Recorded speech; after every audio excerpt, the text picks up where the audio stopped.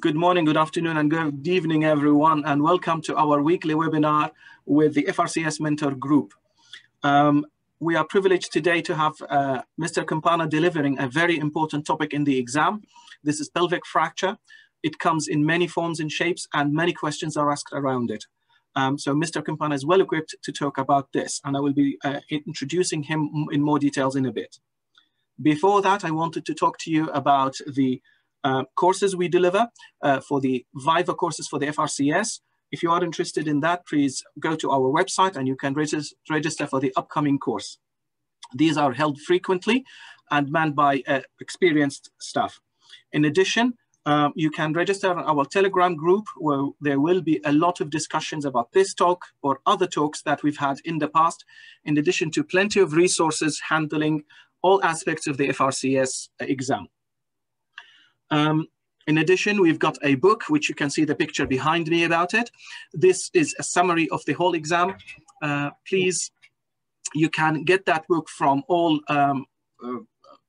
reputable bookstores, including PDF version and, online versions. Now, the talk itself is interactive, and at the minute, in the middle, there will be a chance for you to participate in teaching cases, which Mr. Kempanna has prepared. So people who are interested in that, please let Mr. Shwan Henary know that you want, and he will keep your name for the interactive part.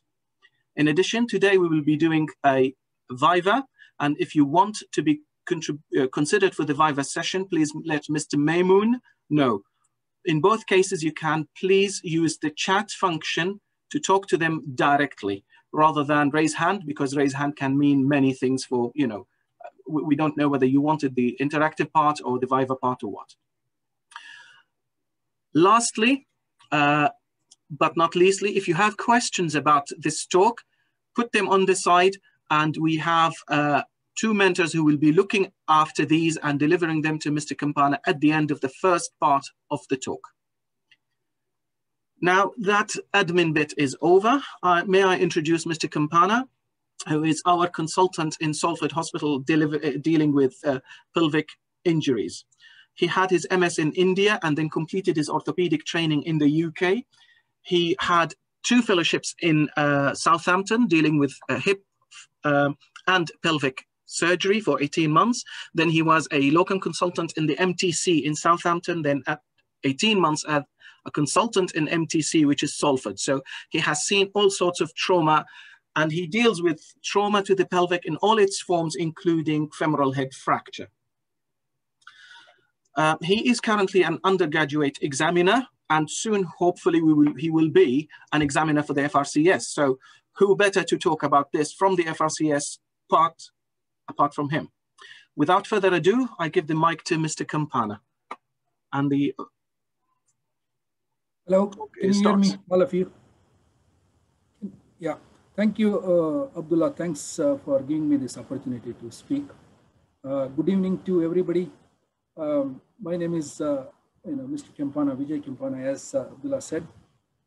I work here in Salford, and I worked before in Southampton as a consultant. So I'm just consultant around, this is 4th year as a consultant. So basically, I was being told that you're all exam going here. So don't think that I am a lecturer here and you are students there. So this is pretty much interactive. Whatever questions you have, I'm more than happy to answer to my ability. You can interrupt me anytime when we are going. So the pelvic fracture itself is a very, very big topic. It takes good, at least 3-4 hours if I just have to go through everything in detail. But I have just concised it, few things which are very likely to be asked in exam. So we'll just try and concentrate more on that sort of thing, the examination side, rather than going into a full theoretical, which is there in all the books. Anybody can read at any time. So that is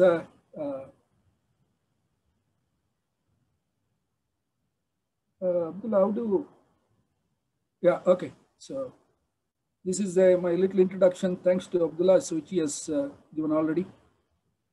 So there are a few facts you need to be aware of this pelvic fracture.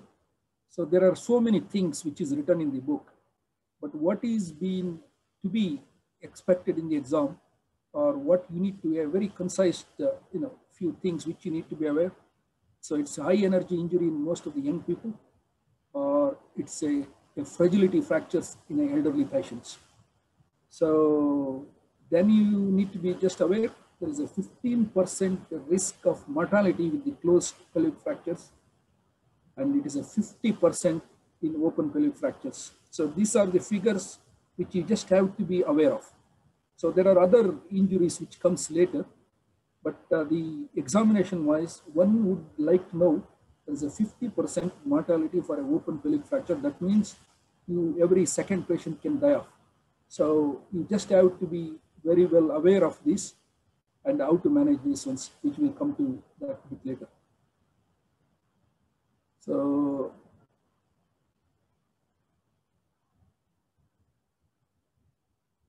the other group which you have to be aware is which group of pelvic fracture patients are high risk for a high mortality.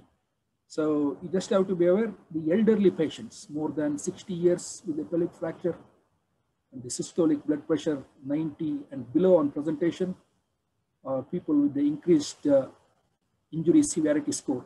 So the injury severity score, if they really go on to ask exactly, you need to be aware what is injury severity score, how do we measure. This is one of the trauma scores which all of you should be aware of. It's there in most of the textbooks. For this particular pelvic fracture, injury severity score of more than 17 is a high risk of mortality. You just have to be aware of that figure. But general figure is around 15. But if they go for specifics, say that it's a 17. But please do read what this injury severity score. And there is something called a modified injury severity score now. So there is a difference between these two. There were some flaws in the original injury severity score that has been rectified in the modified score. Please do read about this. The other category of patients who are high mortality is people who are needing a very high transfusion, especially more than 4 units on admission. They are the high risk of mortality. And the other category is APC3, which is an anterior-posterior compression injuries of the pelvis, type 3, and a vertical shear injury. I'll come to that a little bit later. What is this APC3? What is this vertical shear injury? So the other ones you need to be just gently aware is that associated injuries. So these ones are there in every book. So any polytrauma patient will have a chest injury, long bone fractures, spine fracture. And the one more specifically we have to mention with the pelvic ring fractures is a sexual dysfunction is up to 50% in the pelvic ring fractures, especially anterior ring fractures.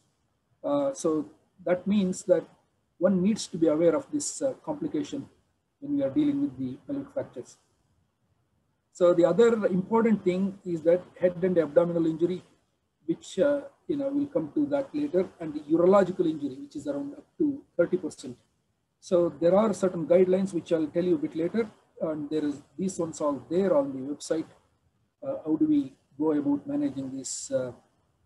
So next come to mechanism of injury, which all of you know, which I just thought that I should just present these ones. They're all in the book. Don't need to go much details, but I'll just briefly go.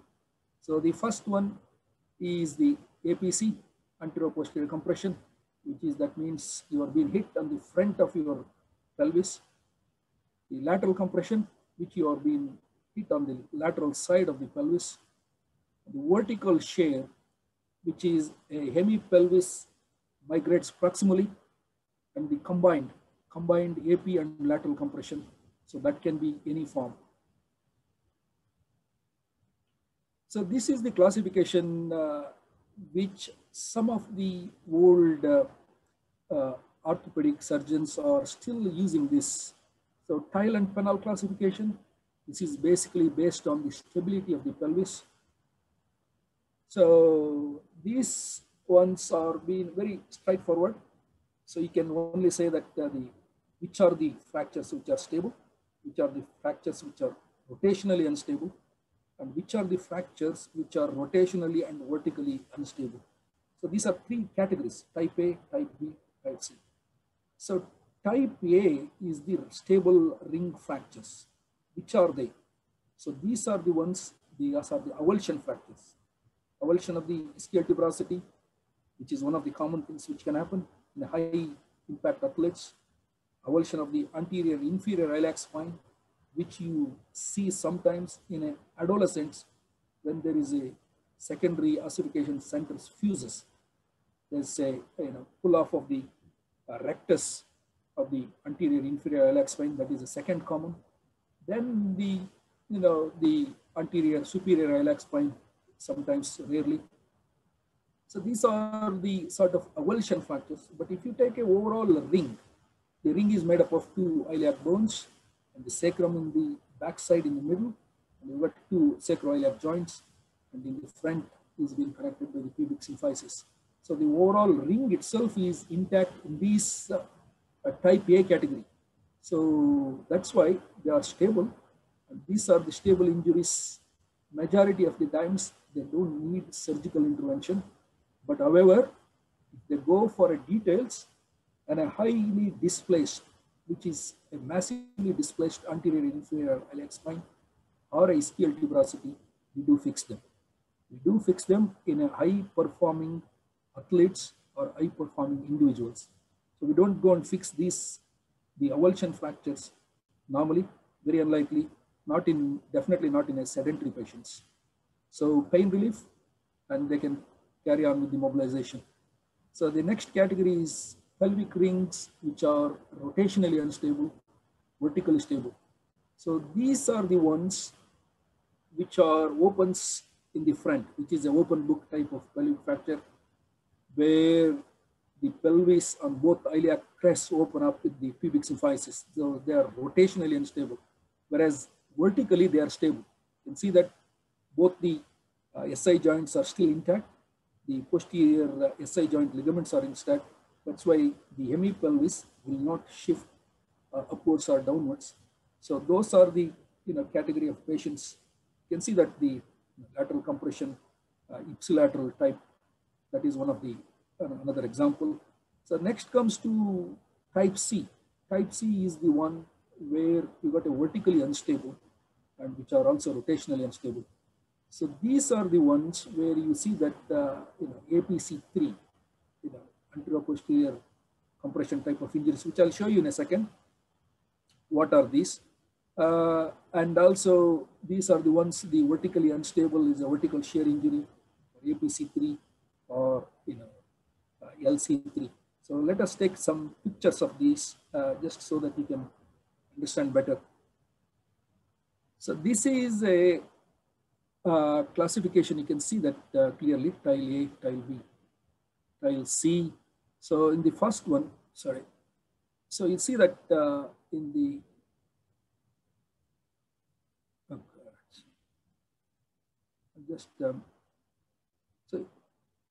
so you can see that type A, so there is an avulsion fracture there.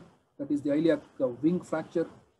Then so in type B, which is a rotationally unstable, so you can see that the open book fractures are type B.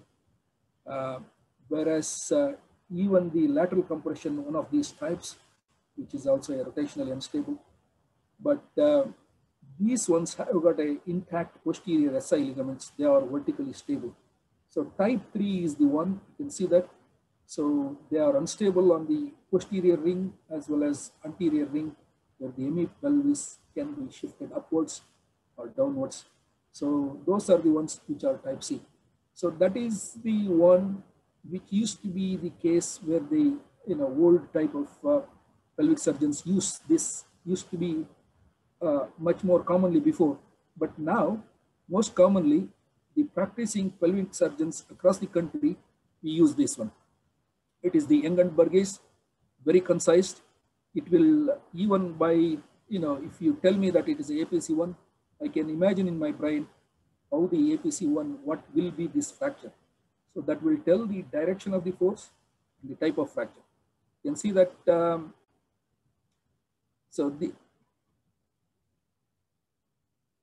can see that in the first line, you got a lateral compression types. In the second line, you can see APC. Third one is a vertical shear. This is the classification of Young and Burgess, which is commonly used by practicing surgeons. There is one more classification called AO or a OTA. AO classification is not for people who are practicing. It is more of a research purposes. But this is the one should be aware of. So if you look at the first line, lateral compression injuries. So how to remember this? How to remember type 1, type 2, type 3? So just for your knowledge, just for majority of the times, the exam, they will not ask you, they are not very particular about the type of or a classification. But if you can show that that will make them much more clearer. So you've got the 3 types of lateral compression, you can see. So type 1 is the one where you see only one side of the pubic ramus is fractured. So this is a very common thing in practice. Whenever you see that you get a lot of referrals from a medical side. So they say that, oh, we got this 85-year-old patient with a pubic rami fracture. What should we do? So if you look at this pelvic ring is like a polo mint. It will never break in one place. When you see a one break, it will be invariably, there will be a break elsewhere. So in the LC1 or a lateral compression type 1, you can see that the unilateral, one side of the pubic ramus is fractured. When you go and see them in the X-ray, you can't see much in the sacrum because of the complex anatomy. But however, if you do a CT scan, you are very likely 95% and above chance that you will find a fracture on the sacrum on the backside or at the SI joint. So it all depends on the patient, whether whether you want to do a CT scan or whether you can say you don't need any scan. So I'm happy with this lateral compression type 1 injury. So the reason why I say is that most of in the textbook says lateral type 1 compression injuries are managed conservatively. But the things are changing gradually, where there are certain category of lateral compression injuries are unstable, where we fix them. But in the examination, just to go through, to get through the pass, for all theoretical purpose, if you say lateral type 1 injury is managed conservatively, so that means that you got a unilateral fracture, but the posterior fracture will be in the sacrum. So that is a type 1. Whereas in type 2, in the anteriorly, you can see that same unilateral pubic rami fracture, but you can see a big fracture over the iliac crest. And that means it is a segmental fracture of the ilium. So anteriorly at the pubic rami and posteriorly just around the SI joint. So you can see that picture. So that I will show you some X-rays a bit later. You can see what is that type 2. So this is called a crescent. So this is a crescent fracture. So it's a very typical of, so you can see that's very clearly. So this is a very typical of type 2 APC, anteroposterior compression injury, lateral compression injury. So then comes the type 3. So what is the difference between type 3 and type 2? So type 3, you will have a bilateral pubic rami. So when you see a bilateral pubic rami, you can pretty much imagine it is a type 3. And invariably, when you do a CT scan, you can see there will be either fracture in the ilium or fracture in the sacrum on the posteriorly. So these are the type of lateral compression type. So type 1 is managed conservatively. You let them weight bear. Majority, or as I said, is a fragility type of fractures. whereas type 2 and type 3, they are unstable type of fractures. They are unstable radiologically, and the type 3 lateral compression injury can bleed up to 2 to 2.5 liters. So that is one of the high risk bleeding fractures. So that is about the lateral compression. So next comes the APC, which is a very common, and so this is, in other words, it's called a open book pelvis. When you see open book pelvis, when you hear that word, that indicates it is a APC, anteroposterior compression. So type 1, you can see again a small gap at the pubic symphysis. So the disruption of the pubic symphysis ligaments here. So usually it says, the literature says it is around 2.5 centimeter or less. Why 2.5 centimeter? What does it indicate? Why not 3 centimeter? So the 2.5 centimeter of opening at the pubic symphysis here, that indicates the disruption is only at the pubic symphysis ligaments, whereas disruption on the backside at the SI joint and the sacrotuberous and the sacrospinous ligaments are intact. So that means that only one set of ligaments which are in the front, which are damaged, whereas the most important ligaments in this pelvic stability is from the ligaments around the SI joint. Posterior SI joint ligaments are very crucial for the stability of the pelvis. So that is the type 1. Type 1 is less than 2.5 centimeter opening, whereas type 2 is more than 2.5 centimeter opening at the pubic symphysis. So what is this 2.5 centimeter? As I said, you can see that in the picture. Where is this? Yeah, so you can see that in the picture. So sacrotuberous and the sacrospinous ligaments are ruptured here. So what does that do? As soon as that ruptures, you can see on the backside you got a SI joints. SI joints are just like an hinge. So you got a 1 inch front, 2 inches on the back. So if you open the front hinge, the back hinges open. So you see that the left SI joint is opened up there. So that is the type 2. Type 2 means the anterior SI joint ligaments are ruptured, but the posterior SI joint ligaments are intact. That's why this hinge opens, but it is not completely unstable because the posterior side ligaments are still intact. So that is type 2 APC. Whereas type 3, again, the complete rupture of the pubic symphysis here in the front and the back, both anterior as well as posterior SI joint ligaments are completely ruptured. This entire ilium is literally about to float, but it is still there in place. But if it moves up or down, then it is called a vertical shear. Vertical shear. So only difference between the vertical shear and the APC3 is that the APC3, it can become a vertical shear, but in APC3, it is the mainly ligamentous injury where you involve the SI joint ligaments which are destroyed, whereas the anterior pubic ramus symphysis which are being disrupted. So the entire ilium on the one side, either left or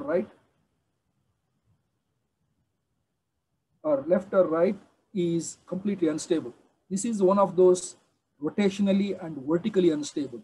Whereas if you look at this type B or type 2 APC, that is rotationally unstable, but vertically stable. So next comes is the vertical shear injury. Vertical shear injury, you can see that half of the hemipelvis can be shifted up. So this is one of the most dangerous type of pelvic fractures which we come across. The mortality rate is more than 30 to 40% in these vertical shear injuries. And these are the ones very high risk for a bleeding. So the risk of bleeding is very high in these because they can tear apart the important vessels which are just present in front of the SI joint, in front of this pubic rami. The important vessels in front of the pubic rami are our external iliac vessels. One on the in front of the SI joint is the internal iliac vessels. So they can bleed like a tap. So any questions about this, this classification? Anybody wants to ask any particular If you got any doubts or anything or any easy way to remember, so this is what. So for the lateral compression, if you see only one side of the pubic rami is fractured, usually it is LC1. But an associated iliac crest fracture is LC2, whereas bilateral pubic rami is LC3. But again, AP compression, it's just a, the 2.5 centimeter or more than that, it's opening in the front. So all the APC are open book, just a severity. So just to be aware that sacral fractures are very common, which many of you probably will not come across. If you start doing a CT scan for most of our elderly pubic rami fractures, you see this. So majority will have an associated sacral fracture. They're all a fragility type of fractures in them, but in the young people, it is the high energy injuries. So you just have to be aware of this. Normally they won't ask you, but I think you just have to be aware. So there are 3 types as per the Dennis classification. So what is the significance of this classification? Why you need to know? So whenever they say, whenever my registrar calls me and say this is a zone 1 injury, then I know that this is a very less risk of bleeding, less risk of nerve injury. Whereas if they say type 2 or zone 2, then I know that the risk of nerve injury is quite high because it involves the sacral foramina where the nerve roots exit. So these are the, and the zone 3 is in the middle of in the sacrum where the spinal canal and cauda equina is involved. So if you look at the zone 1, that is the lateral sacral ala, it's called. So this is the area of the sacral ala. The risk of nerve injury with these fractures in this zone is less than 6%, whereas in zone 2 it is around 25 to 28%. In zone 3 it is 55 to 57%. So just have to be aware. I'm sure they're not going to ask, but you just have to be aware, if you are an FRCS exam taking candidate, they just expect you to know at least for a theory. It may not be in practical, but theory they may ask these things. So in zone 3 injuries, where there is a high risk of nerve injury, they have been further classified by a guy called Roy Camille. You just need to know, but I'm sure this is not going to be asked. This is only people who, be aware of this pelvic surgery, who are doing some fellowships, they will know, or some of them even doesn't know. So the type 3 of Dennis classification is further classified by Roy Camille. So just say that it is a flexion and extension type. I wouldn't go a bit more than that. So you see that flexion type, and which is the distal fragment flexes forwards.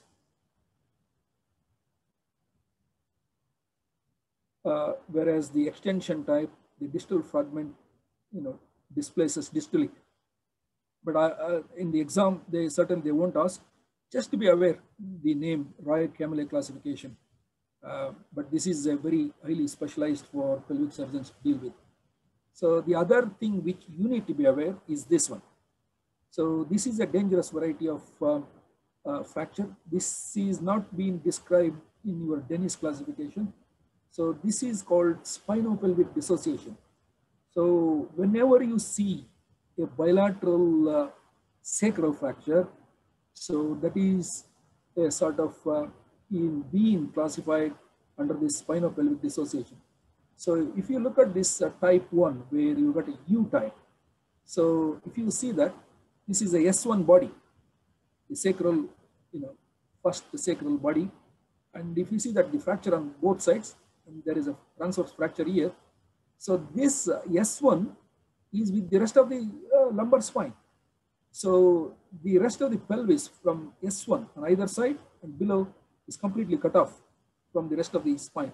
So that is the reason why these injuries are called, spinopelvic dissociation. That means the pelvis is dissociated from the spine. They are a very serious injury, very easy to miss, and one should be very well aware of this. So these are further classified into, H type, where the fractures goes all along on either side, and you got an associated transverse fracture, and you can see that it is a lambda type, then it can be a T type. So what is this significance? Significance is that the spinopelvic dissociation that indicates that's a very high energy injury, number one. Number two is that high risk of nerve injury with these. Number three is that this needs to be sort of managed specifically by a specialist in a specialist center. So that's what you need to be just aware of. And the management involves, unless patient is medically unwell, is involving the lumbar fixation and connecting that lumbar fixation to the pelvis. So just I'm giving a brief idea. I don't think they will ask these things in detail, but just have to be aware. In spinopelvic dissociation, the management normally involves, so lumbo-pelvic fixation. I'll show you some picture a bit later as we go along. So the another thing for the FRCS exam, what the examiner expects you to know, that there is a risk of 15 to 30% risk that the urological injury. This is one of the important things you really have to be aware in a complex pelvic injuries, especially a type 3 lateral compression type and a APC, open book injuries, the risk of bladder. The bladder is just sitting behind the pubic symphysis. So bladder is just behind the pubic symphysis. When you sustain a APC, anteroposterior compression injury, the bladder is directly in front of you. So the risk of rupturing a bladder or risk of rupturing the urethra is quite high. It's around 30%. So there are certain signs which you need to be aware. So these are the signs. One is that blood in the meatus, bruising around the groin, bruising around the scrotum, and unable to pass the urine, and even unable for you to pass the catheter, or with the PR you can see that high riding prostate. These are all there in the textbooks. You don't need to. So I'm only just trying to sort of reinforce your this thing. How do we diagnose them? So any patient who can't pass the urine, or any pelvic fracture patients, so or when there is a blood in the urine, you got to have a high suspicion that this patient is likely to have a one of these, either a bladder or a urethral rupture. That case, so as an FRCS candidate, you should know that we should try attempting to pass the catheter gently, only one attempt. If it doesn't go, stop there. Don't try to damage further. You have to involve the urologist at that time. So that is the baseline. So don't try to attempt more than only one gentle attempt passing a catheter. So as a pelvic fellow or one of the pelvic guys, what we do this cystogram, put the dye directly into the bladder, or we do retrograde ureterogram. So that will tell us where this rupture is. So there are guidelines for this. The guidelines is called BAUS guidelines. It is there. There are around 20 points in that BAUS guidelines. You don't need to know all the 20 points, but there are salient features. So just salient features, what we practice normally in normal practice, if it is a extra peritoneal bladder rupture, the urologist, they don't repair them. What they do manage conservatively. They do either go for a suprapubic catheter, or they can manage to pass a catheter by using some sort of methods, and they will leave it to heal up. If it is an intraperitoneal rupture, they do repair. So this is just a general guideline, but there are very specific guidelines there. If you go to BAUS guidelines, there are some guidelines, there are some points in the BOST guideline as well. So please go through BOST guidelines, which is very important. You have to mention this in the exam when you're answering urological injury associated with pelvic fracture. They're all very clear. So I don't want to go there because it will take a time. So other thing which you need to be aware is the source of pelvic hemorrhage. So what is, everybody speaks about pelvic fracture means bleed to death. That's what the imagination, impression. What bleeds really? So 80% of our pelvic fracture bleeding comes from the venous, and part of it at 80 to 90% is from the bleeding bone surface. Especially if you got a iliac bone fracture, they bleed like a a small artery, in fact. So, and the venous, there is an extensive venous plexus, which are just in front of the sacrum and the SI joint. So that's why the posterior injuries, especially bilateral sacral fractures or SI joint disruption. So you can see that there is a significant venous bleeding. And so only 10%, with the literature and with our experience, we know that the risk of arterial bleed is around 10%. So you don't need to be too worried that the pelvis always bleeds with the artery. Artery bleeding is only 10%. These figures you need to be aware. The reason is that this comes with the management. So 80 to 90% comes from the venous system and the bleeding bone surface. That means you do restore this anatomy and make it a closed space. Pelvis, when it opens up, these venous plexus bleeds. So just contain that pelvis back, either with the binder or some form of closure of the pelvis, so that a tamponade, once it bleeds to a certain level, maybe up to 2 liters, then it acts as a tamponade. So if it is a venous and the bone surfaces, they will stop. But if it is arterial, they continue to bleed. That is only 10% among these pelvic fractures. So the common, arteries which likely to bleed is a superior gluteal artery, external iliac, internal iliac, obturator, corona martis, and the pudendal arteries. So there are 9 branches of the internal iliac artery, if you want to be very specific. So I'm not sure anybody would ask all the 9 of you.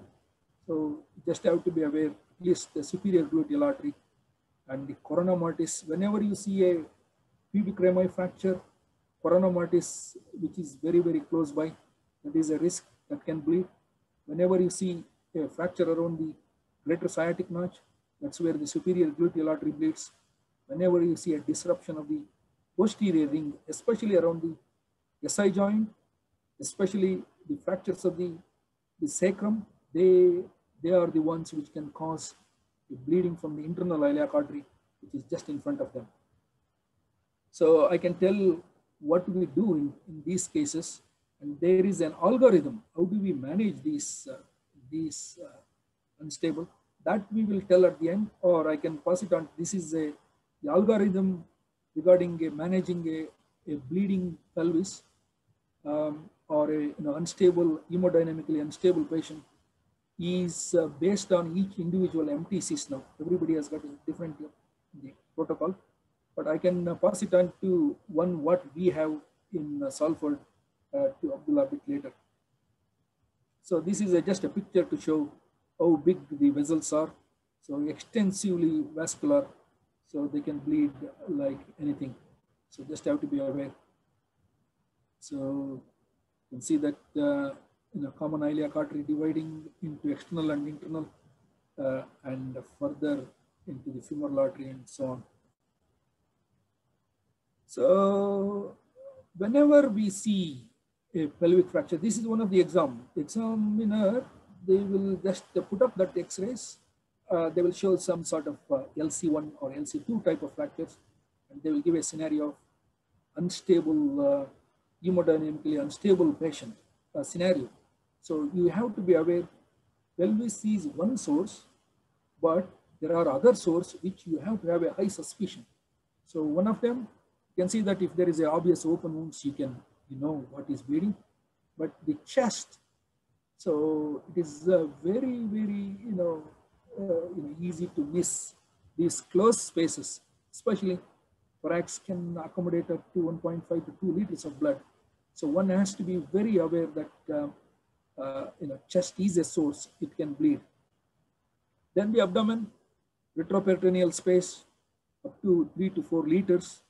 Then the long bone fractures, which you all know, all the femoral fractures, how they can bleed. So what category of pelvic fractures are high risk for hemorrhage? These are the ones. So vertical shear is highest. The next comes APC3. The next comes is LC3. So these are the ones which are very high risk for bleeding in the pelvic fractures. The other ones also bleed, but they are not known to cause a mortality. They bleed to death. So they all have some bleeding. Whenever you see a pelvic fractures, either type 1, type 2, and if you see a CT report, there will be some bleed. So, but they all, as I said, venous bleed, majority stops. But these are the ones can be associated with arterial bleed, and they can tear apart a big vessel, not a small vessel, big vessel like internal iliac artery or external iliac artery. They all bleed to death. So just have to be examination theory part. So people do have to be aware these are the high category, high risk category for hemorrhage. So whenever they ask in examination, pelvic the stability when they are putting these X-rays up to the pelvis, you have to be very clear whether it is a radiological instability or it is a patient unstable, which is a hemodynamic instability. You have to make sure which instability they are speaking about, and you have to be very clear about it. So, as I said earlier in the classification, the type, type 2, type 3 lateral compression, type 2, type 3 APC, and vertical shear, they're all unstable, radiologically unstable pelvic fractures. You got to be aware, except type 1. Type 1 lateral compression, type 1 APC are considered as stable, but rest all radiologically unstable. But the hemodynamic instability, which I'm sure you all know, systemic blood pressure, pulse, and the other factors. So what defines the shock? So hypotensive shock, they're all part of this hemodynamic instability. So next, I just wanted to put this picture. The reason why I put this is, so everybody has to be aware of this. So sometimes they do keep this in the examination. So this is a pelvic binder. This is we start with the management part here. So management wise, we'll start with this pelvic binder. So the first and foremost, whenever any polytrauma patient on site seen by an ambulance, the first they do is that they will check the blood pressure, check the pulse. If they see that there are any signs of bleeding anywhere, they will go, unless it is a long bone, open bleeding bones, so or open wounds, they always go and put this binder on. Why I am showing this picture is not that you don't know. You all know that this is a pelvic binder, but one should be knowing clearly where to apply this correctly.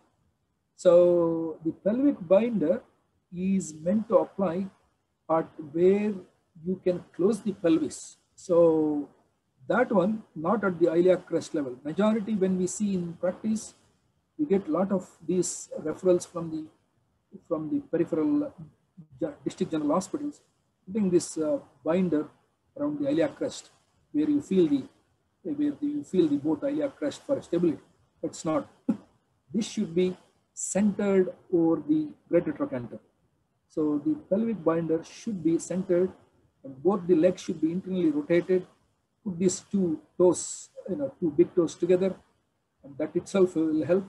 And put this binder and close the binder and tighten this binder. So that is the one which closes the pelvis. So one could think, boy, well, this is quite good for a APC injury. Open book pelvis, yes, you need to close the pelvis. Book is open, you close the book.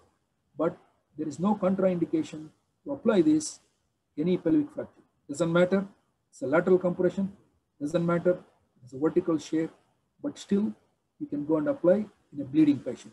There is no contraindication for that, and that is the correct site to be applied. One more thing to be aware, and in examination if they ask, so ideally BOST guidelines also says clearly this pelvic binder is temporary. You should not try and leave it more than 24 hours. If you leave it more than 24 hours, there is a risk of pressure source, risk of skin at risk.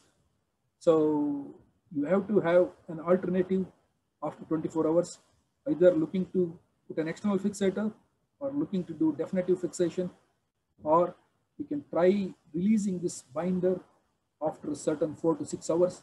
You see sometimes blood clots inside the pelvis, and it is very unlikely to sort of dislodge unless you keep moving the patient. So you just have to be aware. So this is a C clamp they used to use previously, but not commonly used nowadays. So C clamps are quite good. If you see here, It has got a two sharp rods. So these goes over the posterior SI joint area. The one downside about this C clamp is that it closes the posterior ring. It doesn't close the anterior ring. So they used to use this, but nowadays very, very rare.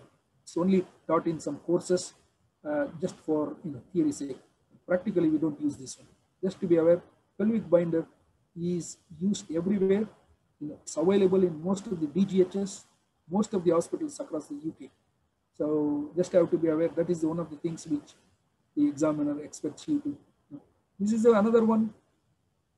So this is just like a tourniquet pneumatic anti-shock garment, but this is certainly not in the civilian practice. This is all used in the military practice, but I don't think you need to be aware of that. There are risks comes with that, and there's got a very specific time you need to apply. So I wouldn't be sort of going too much into that. Just a theory sake, you need to be aware. Anti-shock garments were used at one point. They are like a tourniquet. So this is the one you need to be aware. This is the one you need to be aware even in a DGH. So if you imagine you are a consultant tomorrow, so what the examiner wants know from you, you are a safe consultant. So there are you don't need to be a pelvic surgeon to do this. So every orthopedic surgeon should have a general skill of putting an X-fix for this pelvis. So this is a temporary. Sometimes that can be a permanent as well. So just have to be aware there are two types of external fixator. So one is, this is called an anterior external fixator, where you put the pins in the iliac crest. So the next one is the supraacetabular external fixator. So many times this is much more effective and efficient in closing the anterior ring. But as a general orthopedic surgeon, one should be well aware of this one. So, and you should be able to do this in a general setup, and the examiner expects you to know this at least as a temporary measure in a DGH, and until the patient is being transferred safely into the MTC or in a pelvic unit, wherever. So this is you can do very easily. They used to do at one time in accident emergency department, but now the recommendation is straight away should be ideally done in theaters. So it does involve using your normal external fixator pins. So 2 pins, usually 5mm pins for a thin patient, thin lady, or 6mm Sange pins, we call it as, so for the males. So just 2 centimeter behind from the anterior superior iliac spine. The reason for an anterior superior iliac spine 2 centimeter behind is that one, you have a lateral cutaneous nerve of thigh, which is very close to the inguinal ligament at the site of attachment. Number 2 is that your best bone and a thick bone is 2 centimeter behind the anterior superior iliac spine. So that is called gluteal pillar. So that has got a thick, decent bone quality. That's where you can introduce 2 pins. So you have to be aware. So don't try to, don't need to be very, very small incisions in here. Make a decent 2-inch incision.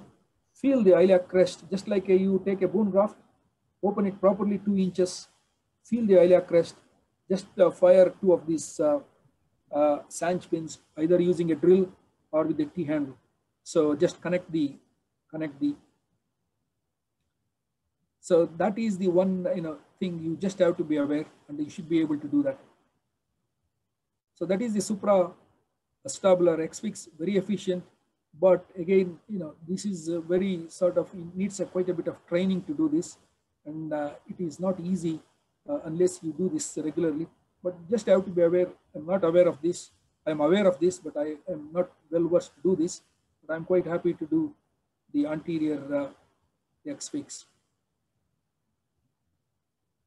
So, I mean, now these are some of this open method of fixation, which I will show you some pictures just for a theory.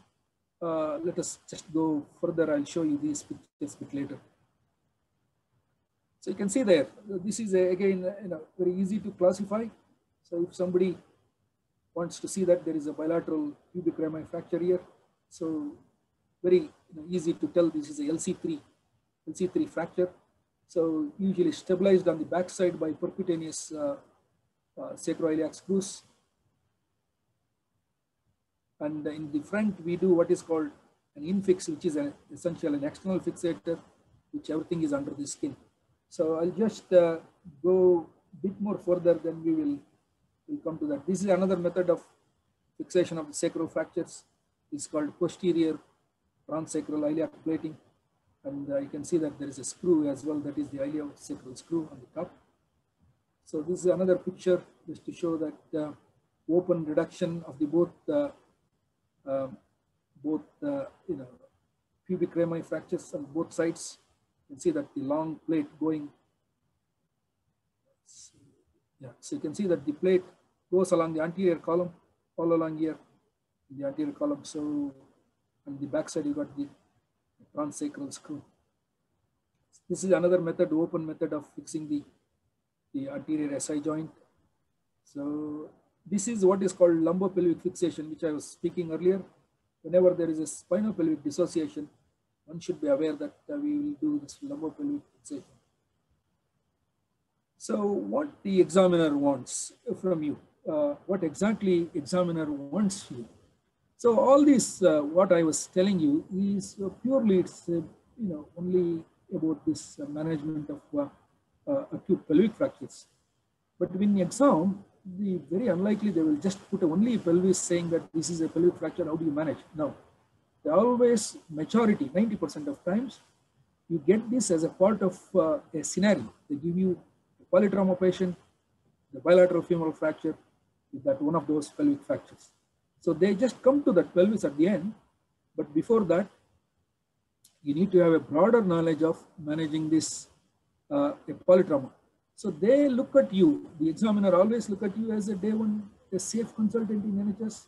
So they always expect you to be there. Okay, you are in a DGH. How do you manage this scenario? That's what, and they want to see you, how cleverly you use your brain or your knowledge to just get out of that situation. So they're just testing you as a day one safe consultant in NHS. That's what you need to keep it in mind. So what they see here, so they see a few things. One is that when they give a scenario like polytrauma, so they want to see whether you are able to decision make, your urgent planning in the very urgent scenarios, and how you prioritize.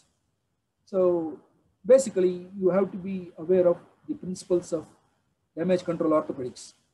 What is first? If you got a scenario where you got a pelvic fracture, a open book pelvic fracture, you got a bilateral femoral fracture, then you need to know what is important, what you are going to do immediately, what resources you got in your DGH. So you say a patient comes, and they always give a scenario saying that, okay, patient comes at the Friday night at 11 o'clock. So who will be there at Friday night at 11 o'clock? Do you expect every major trauma consultant sitting there? No. So you are in DGH. Patient is being brought into in one of these DGH for a immediate stabilization, although the definite stabilization takes place elsewhere a bit later. But you should be able to, in a situation where you should be able to manage this, to stabilize initially, at least temporarily, until you get this patient transferred safely into the major trauma centers. So that is a critical thinking. That is the one they look at it. So you need to be aware. So next, after that, we need to be aware of ATLS, which I'm sure all of you know the principles and how to approach a patient. So the temporary stabilization of these pelvic fractures, which I said, pelvic binder, X-fix. These are the two things which you need to be aware of. You need to be able to do correct application of pelvic binder. So you also should be aware, in a DGH, the resources are limited, your expertise will be limited. So you need to know your limits. So that is the another thing which the examiner expects. You can't go and say that I will go and do this for this pelvis. Agree, you got a good knowledge. So you just have to answer in such a way that I am aware of all the principles but this needs to be done by somebody who does this regularly.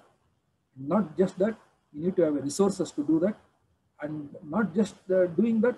In case if something goes wrong, you should have a backup to deal with that complication. So this is what you need to be aware of. So that means that, so they will look at your, limits, self limits. What, up to what limit? They will give a scenario.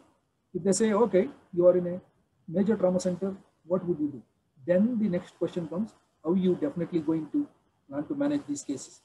But until then, at least the first bit, temporary stabilization, resuscitation, and what is massive transfusion protocol, how do you sort of resuscitate any trauma patient?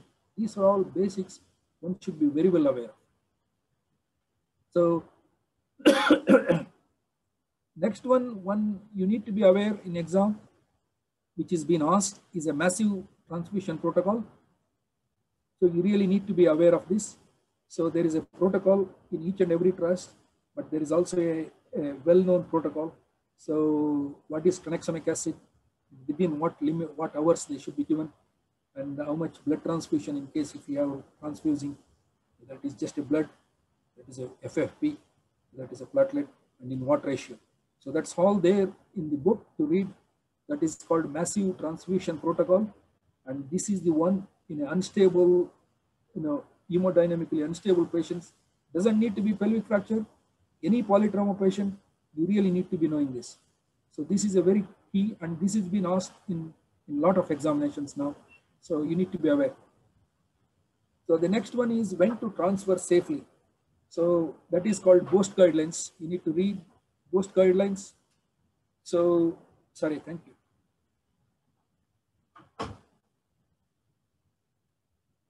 So as I said, BOST guidelines is very key. Everybody should be knowing this, BOST guidelines. There are 19 points in that. So for the pelvic fracture, there are BOST guidelines for everything, open fractures and all other, lot of other injuries. But for the pelvic fracture, nowadays, since the start of this MTCs across the country, so this is coming again and again in the exam. So the BOST guidelines you have to mention. When you say BOST guidelines about the pelvic fracture, they know that you have read, and at least you score there, score some points there. So, but you really have to be aware. So there is a real protocol. So there is a protocol to say that all these pelvic ring injuries are to be ideally stabilized within 72 hours. That means even if the patient comes to DGH, you should be safely transfer the patient after resuscitation or after binder, after external fixator to the trauma center, nearest trauma center, near to the pelvic unit, sort of in 24 hours safely, so that they can stabilize the pelvis within 72 hours to get a better outcomes. So same thing with the acetabular fractures. So there is a BOST guidelines say that it has to be stabilized within 72 hours. So there are, again, there are so many other things in that guidelines which you need to be aware. The other thing we need to be aware is that, so all these patients gets a CT scan, and when you get the CT scan in the binder, you have to have an X-ray out of binder. There, please do read that one, because if I go into there, we will lose a lot of time here. So that's all there. It's all in all the websites. It's all in the book. So read this BOST guidelines for a pelvic fracture, which is very clear, and that is being expected in the exam. So you need to have a forward thinking. So whenever these cases has been put up in front of you, saying that polytrauma patient got this multiple bones broken, so with the pelvic fracture, you need to have a clear idea. So first I will stabilize this. Then what I do, how do I stabilize these femurs? And once I do stabilize these, femur, both femurs, X-fix, binder to the pelvic pelvis, then resuscitate, all the massive transfusion protocols, all these resuscitation measures. Once the patient is stable, so you need to transfer to the nearest trauma center. But you need to have an option there. You need to think critically whether I can manage this patient here, whether I can't manage here. And the other thing to know, whether these patients, whether I should get an immediate advice or whether I can stabilize these temporarily then I can speak. These are the critical steps which you have to think. So if you don't have resources, you don't have any XVICs in your place, when you don't have any blood banks open, when you don't have even X-ray after hours, then you don't have much resources there. So you have to be aware, at least, you need to have a ATLS protocol, initial resuscitation, the transmission protocol, these sort of things which you need to go one by one. But you need to keep thinking, what about this patient, whether I am going to keep transferring. If I am transferring, is it this night, or whether I am transferring tomorrow morning? So if you need a help, go for, you can always say, I need an advice, you can help. Examiner will never expect you to say, okay, no, I will do this, I will fix this now. So always say, I will take an help, I will take an advice. If they want me to do an external fixator, I'm quite happy to do. I know the methods, I will do it. But I will certainly take an advice from a local MTC or local orthopedic pelvic consultant. So you just have to think about this. Then the last thing is that you need to know the clear algorithm. So whenever they put a scenario in front of you, hemodynamically unstable patient that comes as a part of polytrauma, you need to be aware. Whenever they put this up, you need to be aware about the pelvis. How do you go about managing a unstable pelvic fracture who presents with the instability, hemodynamic instability? That's what you need. So for that, I said now every MTC, if you open the website of any MTC who deals with the pelvic fractures, there is a protocol for them, majority at least. So you can read them, and I can forward it to Abdullah. You can go. So there is a clear algorithm. So the way, let me just see whether I can just go through here. So the way we go normally is that whenever we see a patient in our A&E, so we assess whether he is stable hemodynamically or unstable. Then the question comes the radiologically afterwards. The patient is stable, so you will get a normal resuscitation with a normal saline or lactate, whatever is being according to ATLS protocol. So then we decide the pelvic fracture, whether it is stable or unstable. So if it is a stable patient, then we decide when to deal with this pelvic fracture, depending on our availability of theaters and manpower, skills, and so many other things. Whereas unstable fractures, you need to have a clear protocol. That is, every MTC has got that clear protocol. Please, you can look at any MTC, there will be a protocol for them in their A&E protocol. So I can pass it on to Abdullah. If somebody is interested what we have at Salford, you can take a look at it. So the other guidelines for the exam purpose, you really have to be aware. As I said, BOST, pelvic fractures, BAUS, urological injury, and this is a MTC and TARN. They will ask what is the MTC, what is TARN. So there are 22 or 24 MTCs now across the country. So this is a very important. All the MTCs are being developed in UK and across Europe, in Germany, UK, US. The reason is to get a better outcome with all these polytrauma patients, where you can have everybody under the same roof. So yeah, just have to be aware. So there are some outcome scores which are very rarely been asked, not commonly. So they are called Majid score, Iowa score, Hanover score, Orlando score. They're all pelvic related outcomes. I don't think they will expect you to know, but in theory, if by chance if they ask, just for the theoretical purpose to know. So for the discussion wise, this is what you need to be aware of. So most of the people will know, the XFIX, which I already said, types and how to do one. Then comes the pelvic packing. This is a very hot topic nowadays. Pelvic packing, angiogram and embolization. What is best in the hemodynamically unstable patient? This is one of the very hot topics, which is the debate is going on everywhere. So the pelvic packing is the one where we pack the pelvis to stop the bleeding from the venous bleeding. So after packing the pelvis, I'll tell you where to pack. After packing the pelvis, you still have to put an external fixator to close the pelvis. So just by packing the pelvis, it will not stop. So after packing the pelvis, you have to put the external fixator to close the ring. So that acts as a tamponade. The pelvic packing is packing the pelvis in a likely areas where they bleed. So the likely areas where they bleed is on both sides of the pubic rami where a corona mortis is there. So one should be aware of what is this corona mortis. Corona mortis is an anastomosis between the obturator vessels and the external iliac vessels. So you need to be aware. So they are just sit on top of the superior pubic rami. When they rupture, since they are very directly connected to the external iliac artery and vein, they bleed like a tap.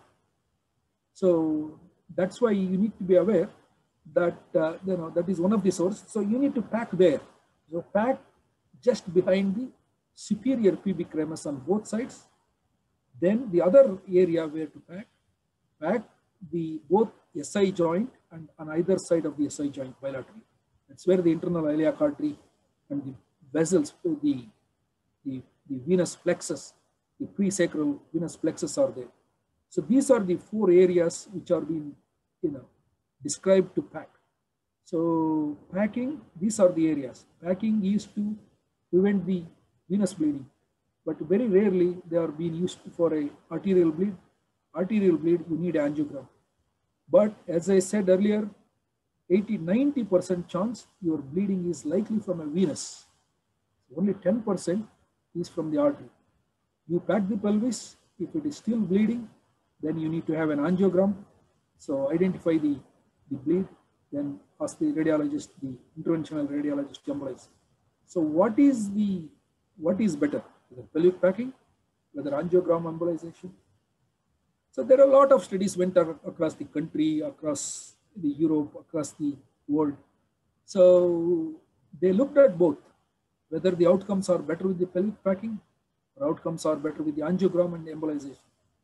So certainly pelvic packing seems to be a better option than angiogram. The reason is that it is much quicker.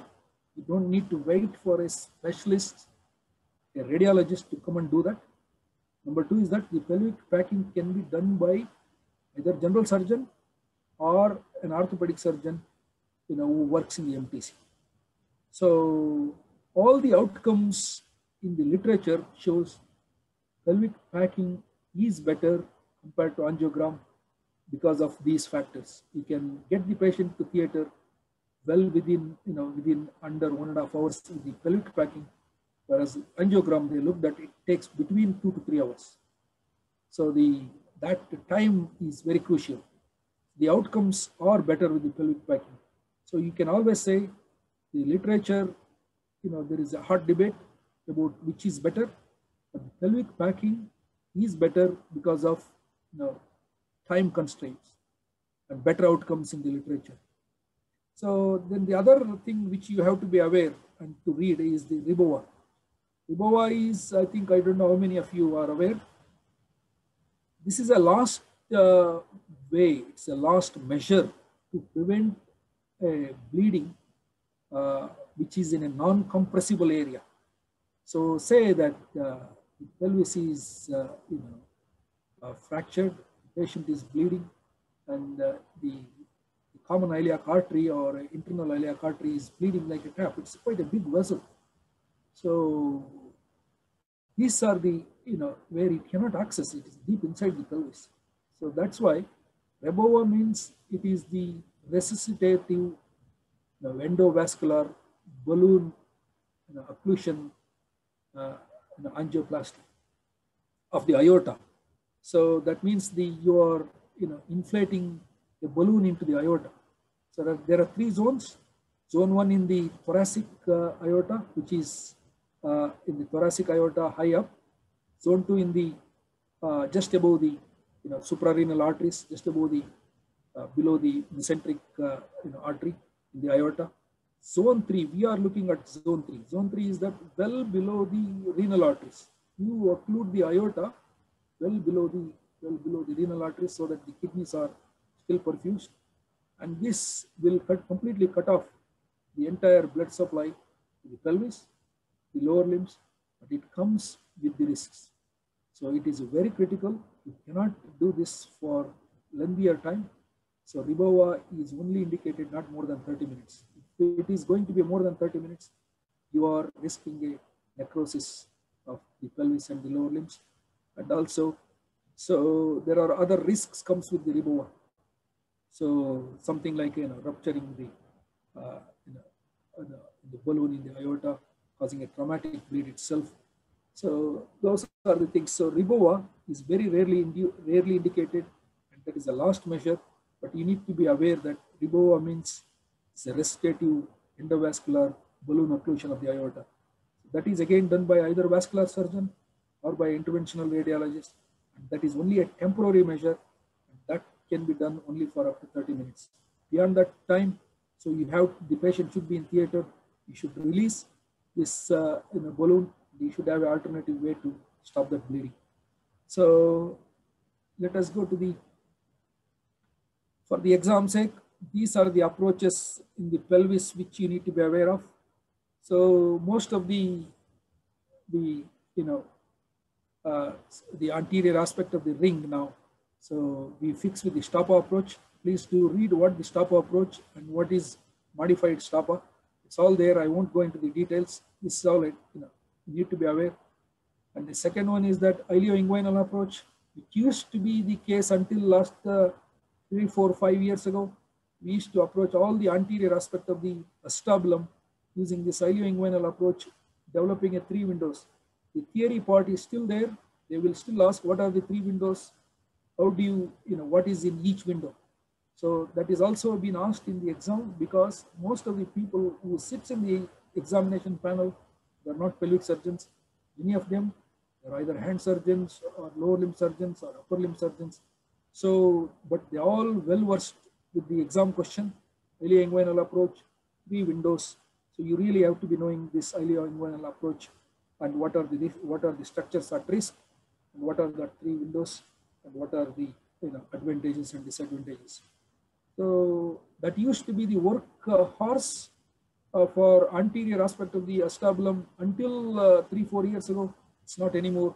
Now the majority, 90% of the practicing pelvic surgeons, we do the stopper, which is an intrapelvic approach, where we access much better than the ilioinguinal approach. Very rarely we do this ilioinguinal anymore. So just to be aware, but please do read these approaches. Any posterior wall, posterior column, and anything posterior part of the acetabulum, we do what is called the Cocker-Langenbeck approach. This you need to be aware, because most of you do this hip replacement using a posterior approach. It's pretty much very close to the same sort of posterior approach to the hip. So just read the Cocker-Langenbeck approach. So exactly you need to be aware how to prevent the vascular damage to the femoral head.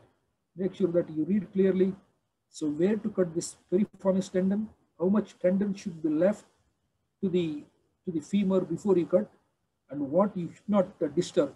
It is mainly there is an ascending branch of lateral circumflex femoral artery which goes just on top of the quadratus femoris. You need to be aware of that. So that's why you should not disturb that. When you do the Cocker-Langenbeck approach, if you cut these 2 things, one is very close to the bone of this piriformis tendon, and if you disturb this, the ascending branch, you will end up with a what is called avascular necrosis. So, and also again, where to make an incision over the capsule, so not to damage the labrum. So you need to be aware of that. It's all there in the book. I don't need to tell. So you need to be aware of Cocker-Langenbeck approach. It's a very common thing. If at all exam they will ask theory, you can ask in the approaches, surgical approaches in the exam. So just have to be aware. I won't go into the details, the risks of sciatic nerve injury and blah, blah. So it's all there in the book to read. We very rarely used the iliofemoral. Iliofemoral approach, very, very rare. I have hardly seen in my, my fellowship, my training, I've seen only 2 cases that used to be the, previously, that is 4 or 5 years ago. But we have got various other percutaneous techniques nowadays to deal with this pelvis. So iliofemoral is a very extensive approach, which can cause a significant muscle damage to the abductors and also over the lateral aspect of the, the hip. So significant HO, heterotopic ossification, those are risks. So we hardly do those ones. Most commonly now we do percutaneous. The posterior ring is stabilized with the SI joint screw, that is called iliosacral screw, which is done percutaneously. So the other one is we do in undisplaced fractures, we do column screws. Then we do something called infix to stabilize the front. I'll show you some x-rays, what they look like. So this is about some brief about theory. So we will go to some discussion now. So it's the discussion is, I'll just put up some x-rays. So you can ask any questions. So I can stop it for 5 minutes. You can have some little drink. So then you can come back. We will go through some x-rays. So then you can ask me, what do you expect me to sort of tell you a bit more? I can answer you. Or if you want me to give it to Abdullah, I can give it a bit later. Then you can tell me what you need. So we'll go through some of the x-rays, what we normally do. Okay. Thank you very much, Mr. Kempanna. I'll give you a minute or two just to have a bit of water. I think you've, yes. So if you want, we can tell you the questions that we've had so far from the audience. And please feel free to add more questions, please. I will, if that is okay with you, Mr. Kempanna. Go ahead. Can I just let me make it a little bit louder? I can't hear you very. Yes. 1 second. Let me just. Can anyone help? Can you hear me, guys? Yes. Perfect. Yes, thank you. Yeah, we can. Okay, go ahead. Okay. So do you mind, Mr. Kempanna, if we start with some I don't questions? mind at all. Perfect. So I'll give the mic. There is no point me telling a theory. It's a waste. Absolutely. So I'll give the mic to Joe and Hani, who will take turns in conveying the questions to the audience. Yeah. Hello, Mr. Kempanna. It was a very nice talk and very descriptive, actually, to the extent that till now I just have 2 questions. The first is, what is the recommended thromboprophylaxis protocol in pelvic fracture? Okay, so the question, to answer your question, there is no specific thromboprophylaxis which has been, say, this is what the literature says. There are many studies come out. One is there are studies from Bristol. There are studies from Royal London. I think Peter Bates is the man who has done some work on it. There are Bristol, two papers are there. And there are another 1 or 2 from elsewhere. I think one from Derby. But the majority, they all looked at, St. George's was originally one of the major trusts which they used to practice this pelvic surgery for long. So they, even today, which is being a major trauma center, they practice warfarin. So, and if you go to the Royal London, so I think they use a tinzaparin or a low molecular weight heparin. So the Bristol guys, one of the oldest pelvic units, 1998, they established the unit. So they looked at the various things. What is most efficient or effective in preventing a VTE? So they looked at it, but there is no consensus on that. But what they come to conclusion is one thing. They looked at it and they come to conclusion that low molecular weight heparin is better than any of these oral agents what we use for hip and knee replacements today. So there are so many hip and knee replacements. We use single dose daily tablets. So Epic Saban or whatever, so many other things. dabigatran and many things, which they all looked at it, but they are not being approved by any body like a NICE, or there is no literature to say they are better.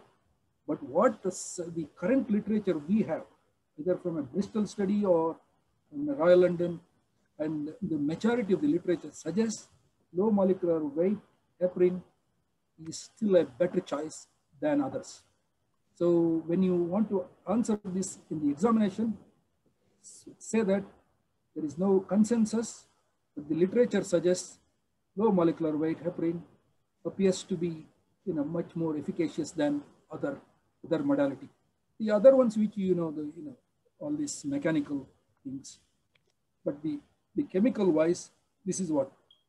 And the second thing about this VTE, so the VTE risk is very, very high in these pelvic fractures. That's why the recommended is that as soon as you get the patient into your hospital, any trauma center, any DGH, it is recommended that it's efficacious if you give a first dose of your tinzaparin or any form of low molecular weight heparin within 14 hours, if not within 24 hours. If you can't give this within 24 hours, the risk is very high. Then if you miss the first 24 hours, then you are bound or you are being obliged to do some Dopplers before you undertake any major surgery on the pelvis. If you have got already a clot sitting in the proximal thigh, if you try to do any surgical procedure on the pelvis, you may end up with the PE. So that's why in majority of the patients, you are bound to do this, especially if you miss first 48 to 72 hours, and you really have to have an ultrasound, a Doppler ultrasound before you do. If you find any clot anywhere in the legs, you are bound to put a IVC filter. So you have to put the IVC filter on. So if you find any DVT evidence, yeah. So and again, one more thing. That's a good question you asked. Any polytrauma patient who need a trips to the theater 5 times, 6 times, the best bet is to put IVC filter. But IVC filter is not a sort of benign thing. You need to be aware. IVC filter needs to be removed. If you don't remove the IVC filter, that itself has got a lot of main downsides. There is a radiologist, interventional radiologist advice is there. You need to try and get this IVC filter out, ideally within 3 months, if not more than, you can't leave it more than 6 months. If you leave it 6 months, you can't retrieve it. Then you end up with the sort of anticoagulate that man or a patient for lifelong. So you have to be aware of these protocols. But the evidence suggests within 24 hours, you need to give a thromboprophylaxis, especially low molecular weight. But they across the country, as I said, warfarin is used in some of the centers. There are, this the current daily dose anticoagulants which we use for hip and knee, including aspirin. They are being used in some places. There is no consensus, but this is what the evidence says. Is that answers my? Is that answers? Yes, totally answered the question. The second question is that what approach would you use for pelvic packing? Is it the finished heel or you need a bigger one? So that is another good question. So this is where your forward thinking or a critical thinking comes into picture. So for me to do a normal acetabular fracture, say anterior wall or quadrilateral plate fracture or anterior column fracture, I use a Fenton steel with the splitting the rectus in the midline. But in this case, I will not do.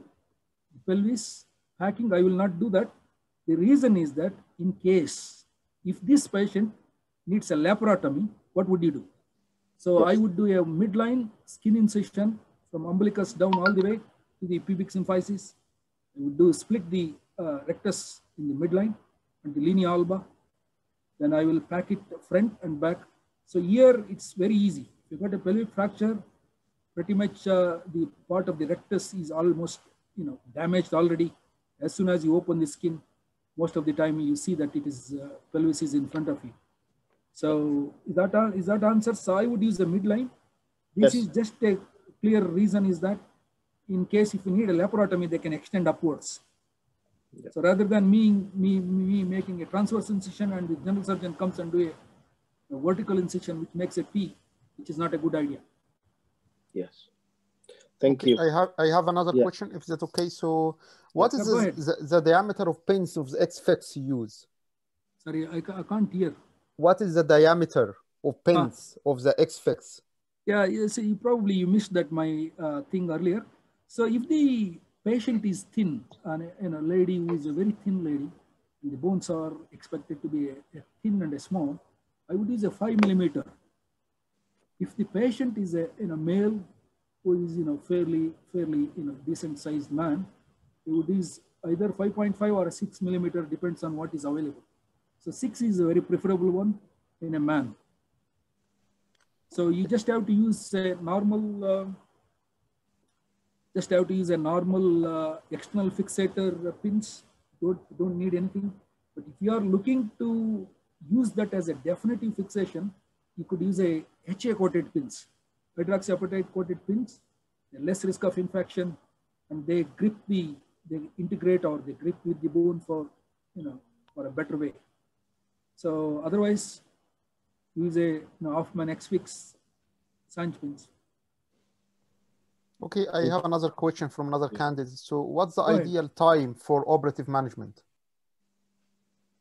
So this is what I said. Please do read a BOST guidelines. BOST guidelines has got a 19 points. It clearly says. Okay. So the pelvic ring injuries. Almost any pelvic fractures are being classified clearly as a pelvic ring injury, or a acetabular injury, or a combination.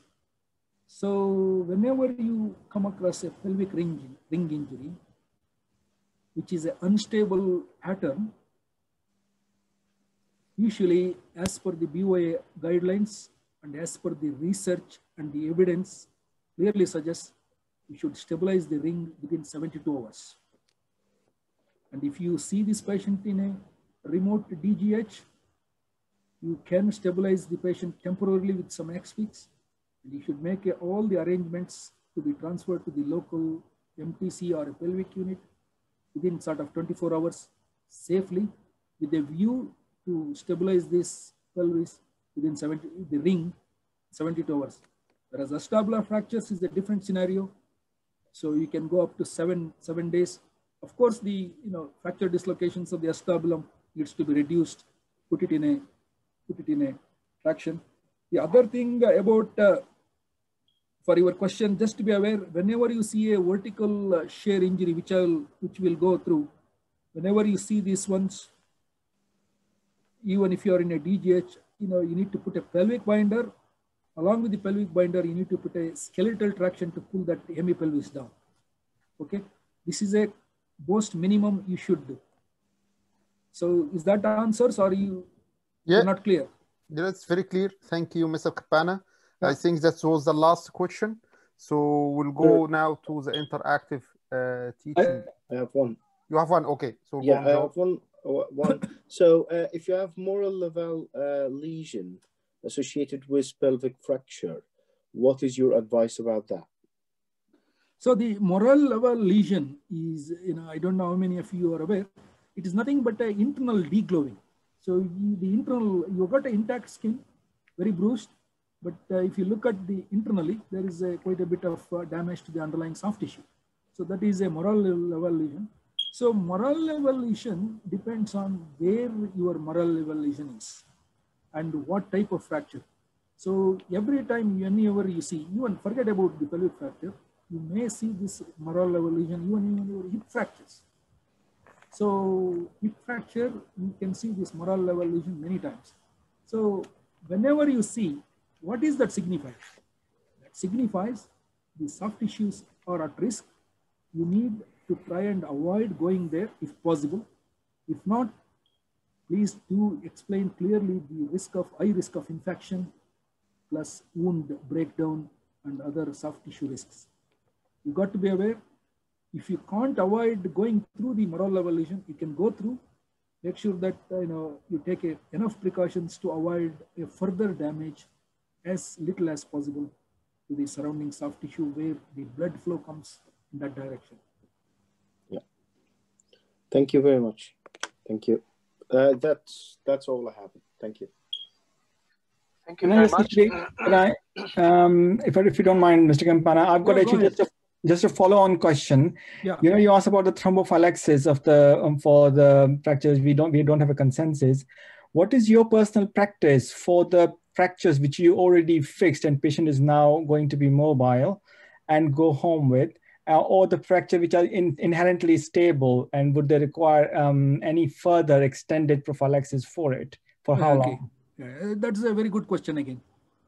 See, my practice, I am always, practice what is based on the evidence. So I won't go anything out of that evidence. I use the low molecular weight.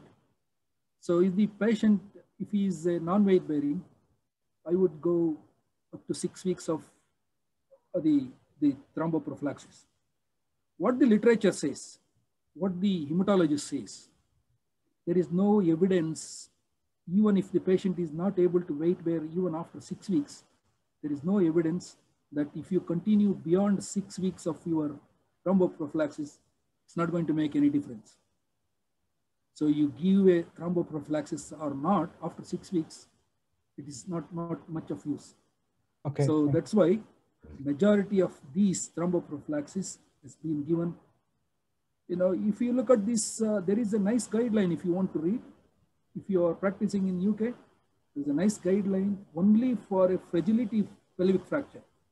That is, NICE says you have to give it for 4 weeks. That is sufficient enough.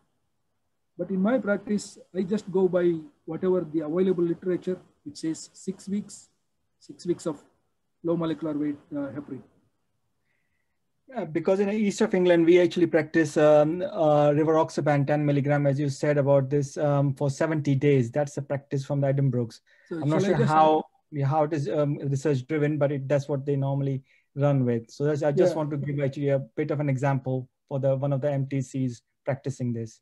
Yeah, I suspect J. Raval must be doing a trial there, I would imagine. So he's such sort of, very dynamic person. So, but there is no literature to say that rivaroxaban is being allowed for a trauma patients even by the NICE. So there is no literature to suggest or to help. Why I don't practice, I have seen the people doing it. If something goes wrong tomorrow, you have to, sort of defend yourself. Yeah, back it up, yeah. To have something to stand on your legs. That's I know there are guys who does it. That is, they are ready to sort of either do a trial.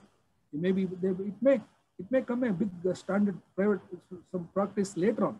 They may say that is the best thing in years down the line, but we don't know. So until something happens, so we'll stick to that. What is being available. Perfect. Thank you. Yeah. Anything else? Okay. So I think that is enough for the questions for the time being. We will need to leave some time for the candidates to get into the interactive part of the session. I will leave that with Mr. Hinari Shwan, our mentor colleague. Mike is yours. Thank you. So at the moment we've only one volunteer. Please do volunteer, because the interactive session is not like our Viva session. It's just a friendly chat to try and improve your presentation and to make this a more interesting an interesting topic. Sean, can you speak a little bit louder, Sean? I can't get my apologies. Computer probably letting me. Sorry. Yeah. So at the moment, only Mohammed Mudassar has volunteered. Please, others, please do volunteer, because we are looking to make a robust interactive session. So just to reassure these people who are in this webinar, this is not an exam. This is not testing anybody's knowledge. This is more of a learning for you. It's learning for me. Don't think that it is any question. I'm not going to ask. It is just to show some of these real cases what we come across, how they can be managed. Don't think that we are doing anything to test your knowledge. Don't worry. Okay, we have more volunteers have come on. So we'll start with Mohammed Mudassar, and then we'll move on to the others. Oh, that's okay. So shall we just go for the next first one? Yeah, Mohammed Mudassar, if you could unmute and speak a little so we can see you. Yeah, I have. So Mohammed, look at these images. So we got a, sort of, I would say, he's only 58, I think 58 or 68, I've forgotten exactly. So see this, this is, you can see that, what is this exactly? This is a CT angiogram, is 3D CT angiogram of a pelvis, which shows a fracture of the right sacroiliac joint at the level of its ilium, and probably it is going into the sacroilium joint as well.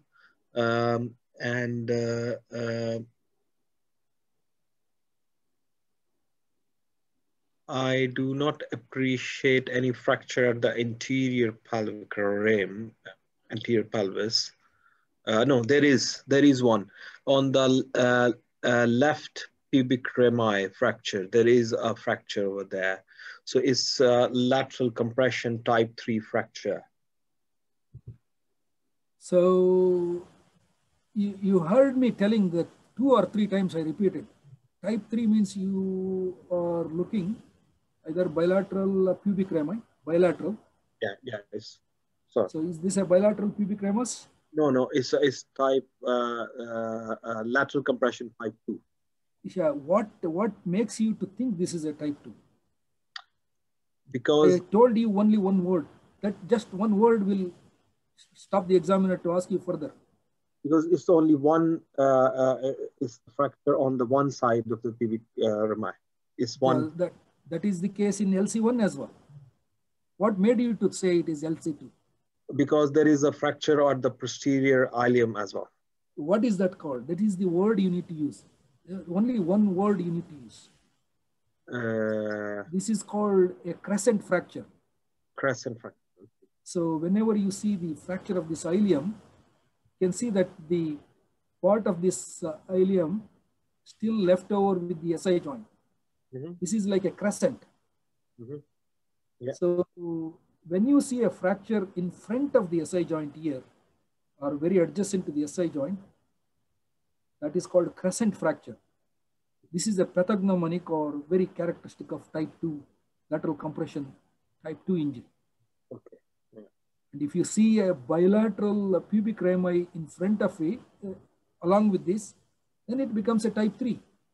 Yeah. If you see a only unilateral pubic rami fracture, then it is just a type 2. So here, so the anterior ring fracture is there in the CT axial and the coronal cuts. I only just put this is very obvious to just show that this is a crescent fracture. When there is a very undisplaced fracture in axial and a coronal cuts in a CT scan, they don't come up in the 3D images. You just have to be aware. Is it a 3D CT angio? Because I can see the vessels. Is it angio or is it just the 3D? I think it's 3D. No, this is not a CT angio. This is called a contrast CT. Okay. So they put a contrast. So this is what we do. Whenever we get a patient who is got a hemodynamically unstable, we do contrast CT. That gives an idea whether there is an arterial bleed. The contrast will be leaky. So if it is not, then we know that it is a venous bleed. Yeah. So this is a type 2 LC2. And you see that you can see here. You can see here. So what is this one here? This is. What is this one? This is the sciatic notch. So that is a greater sciatic notch. Yeah. So what is this one here? You said the superior gluteal. That is a superior gluteal artery. Yeah. Superior gluteal artery at risk. Is that clear? Yeah. So you can see that yeah. the vessels are a bit outlined there. So this is a, type 2 injury. So how do we manage this one? So I will manage this patient according to ATLS and BOST guidelines. I will, assumingly that there is no airway breathing as a problem, I would take the 2 large IV lines, taking the blood for grouping and cross-matching, and starts the IV fluids. And then I will examine the pelvis, abdomen, and long bones for any bleeding. If this is the only diagnosis, I would apply a pelvic binder at the level of the greater trochanter, and according to the blood pressure and pulse, he may need blood transfusion as well. And I will talk to my major trauma center, and if possible, I will shift it to major trauma center, shift to the major trauma center. I may have to apply the external fixator if there is a time between the shifting. Mohammed, okay, that's fine. So you said all the correct steps. So this patient is hemodynamically unstable. You already transfused 2 liters of normal saline or finger lactate and a unit of blood. He's still unstable, and you have applied the binder. Okay, I will. I will also give tranexamic acid, and this patient may need pelvic packing and external fixator as well. I would like to apply the external fixator in the theater, which there are different external fixator type. I will apply the anterior external fixator, and I will apply. I will do the packing as well. So shall I just stop you there, Mohammed? I'll just have to stop you there. The reason is that I told you this is a LC2 fracture. And the LC2 fracture is, as I said also, that there is an undisplaced fracture in the front, which is can't even see here. The only fracture which is obvious is here. And you already applied the binder. The patient is still unstable. What is that suggests? That there is some bleeding going on still. Where? This is what this is. Venous.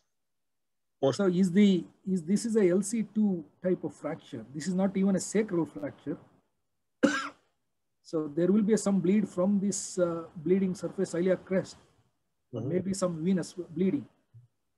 So what should come into mind? This is what the examiner always, you have to think broadly, Mohammed. So don't assume pelvis is the only source of bleeding, which you clearly earlier asked. What is this vessel, which is a superior gluteal artery, which seems to be intact here. It might have been a little bit stretched, but there will be some bleeding. You already applied the binder. The pelvis is closed, and you have resuscitated with the 1 or 2 units of blood and some fluid. You need to think broadly. There are other places to bleed. There could be intrathoracic, abdominal. So retroperitoneal bleed. It can be a chest bleed which is not been picked up. It can be bleed anywhere. So you need to make sure before you go and pack the pelvis and things, make sure that you exclude the other source of bleeding. So which are closed cavities. Yeah? Yeah. So this is a LC2.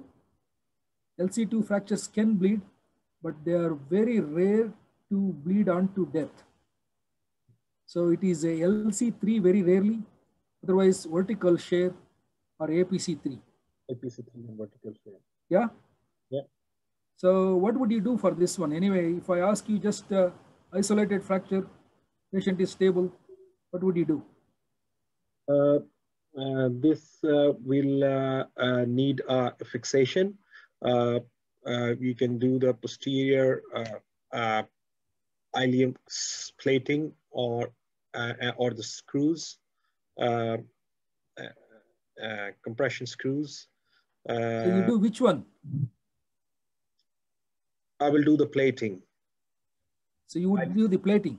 Ilium plating, because plate in the front, plate in the back, or where exactly you want to plate? I will plate at the back, the ilium at the back. Yeah.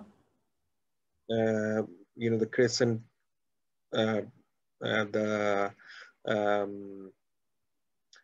So just let me tell you. So the whole purpose here is to stabilize the ring. Yeah. Anteriorly, as I said, there is hardly you can see any fracture. So here you got two options. Option one is that you plate this, the iliac crest fracture. The reason is that this fracture very likely that either extends into the SI joint or SI joint is unstable by definition. Mm-hmm. So, and the fracture is widely displaced. So you got an option. One is to plate this fracture from the front. Then you stabilize the SI joint percutaneously with the screw. The reason I won't just do screw is that so the screw entry point almost in there where I'm pointing myself. Mm-hmm. So you see that this is a completely fly-all fragment. So you have to first make the two fragments into one fragment. You see there? Yeah. So you make the two fragments into one fragment with the plates. Okay. Then you go and put a screw. Either it can go through there because you already joined, you already made this as a one bolt. Either it can go there. If sometimes you may have to go through here. If you don't plate it, if you go here, it doesn't serve any purpose. It doesn't give any stability. That's why in an elderly patient, so they see that because of the osteoporosis, the screws are slightly backing out in some of them, but they are not causing any trouble for him, just keeping a close eye on it. But the fracture is healed, he is fully mobile, he is back to work. But we just keep an eye because the metal work is getting loose. If it gets loose, we'll have to take it out at some point. It's just more than 6 months or more than 8 months now. He doesn't have any complaints. He just comes for a routine follow-up. So let us go to the next one. Mr. Kumar, this we did not do anything at the front because it is an undisplaced fracture, so we don't need to do anything. For rehabilitation-wise, how long you will keep him non-weight bearing? So if you see that, on the right side, SI joint is the key here. Mm-hmm. Whenever you stabilize the right side SI joint with the screw, so ideally, I would leave them non-weight bearing or a toe touch weight bearing for 6 weeks. So if the screw and the SI joint still looks good, after 6 weeks, no restriction, I let them fully weight bear. Yeah. Okay. The key of the thing is that your SI joint. Anteriorly, if it is displaced, I would just put an infix. Infix is a percutaneous procedure, which majority of the people, they will keep it under the skin. They won't even see they are walking. Many of them have even forgotten. Some of my patients are, working with that for more than 6 months now. They have not come back. So just to be aware, in case or there is something called a column screws. So if the fracture is, if the fracture is just lateral to this, this is the obturator foramen. If the fracture is lateral to this obturator foramen in this area, we could do even a percutaneous column screw, which I'll show you a bit later. So one of the options is a percutaneous column screw if it is undisplaced. If it is displaced, I can plate it. I can go open and I can plate all the way, or I can do percutaneous, the infix, which I will show you some of the slides next. So can you read what is this one? So there's a question about about lateral compression fractures. We were talking earlier on about the indications for using a pelvic brace. 1 second, Martin. In this situation, sorry, I couldn't catch the question. Using pelvic braces for lateral compression fractures, what are the indications in those situations? So I told you to pass the exam. If it is LC1 fracture, Say it is a stable, majority are stable, treat it conservatively. If the patient is elderly, frail, weight bear as tolerated, just repeat the X-ray at 1 week and again at 6 weeks. Usually the pelvic ring, or you got a 3 views, AP, inlet and outlet. These 3 views you need to be aware of for a pelvic ring. For acetabular fractures, you need to do what is called Jude views, J-U-D-E-T. Please do read them, and you can go through, or if you want me to, there are some X-rays which you can look at it a bit later. We'll go. I can show you what this Jude view is, what is inlet outlet views. So is that the answer? Sorry, Mr. Kempanna. My name is Amjad. No, Shuan, I think, was saying that, is there any contraindication for using the pelvic binder? No, there is, as I said, either it can be vertical shear injury, it can be lateral compression injury, it can be APC, any type.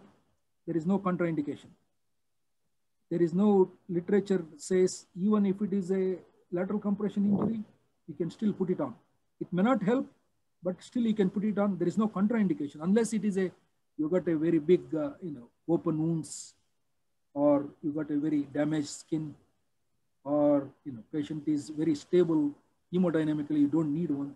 That is the only one. But I don't think there is any contraindication. Yeah, I agree with you.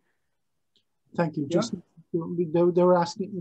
Sorry, that was one of the questions being asked. So I just wanted to clarify that there's no contraindication. Thank you, Amjad, for clearing that up. There's no contraindication.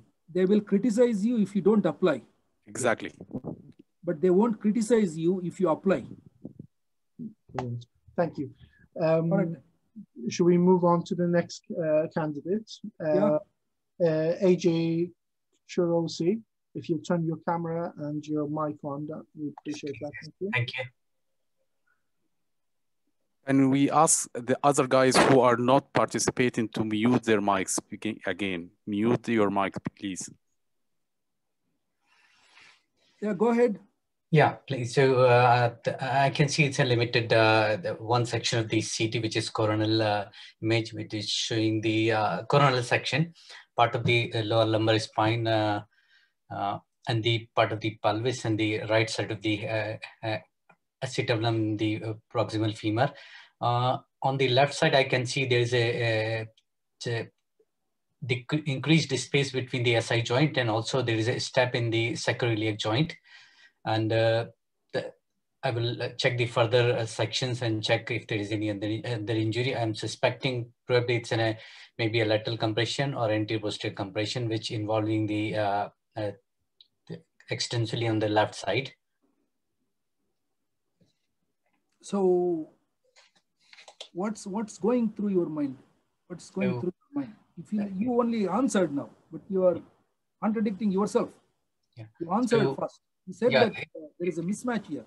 Yeah, it's a mismatch there. So it may be a vertical shear kind of injury, or it may be a lateral compression, which involved, which may be a lateral compression type 3 injury, which involved the anterior as well as the posterior complete injury. Oh, okay, that's fine. What is this one there?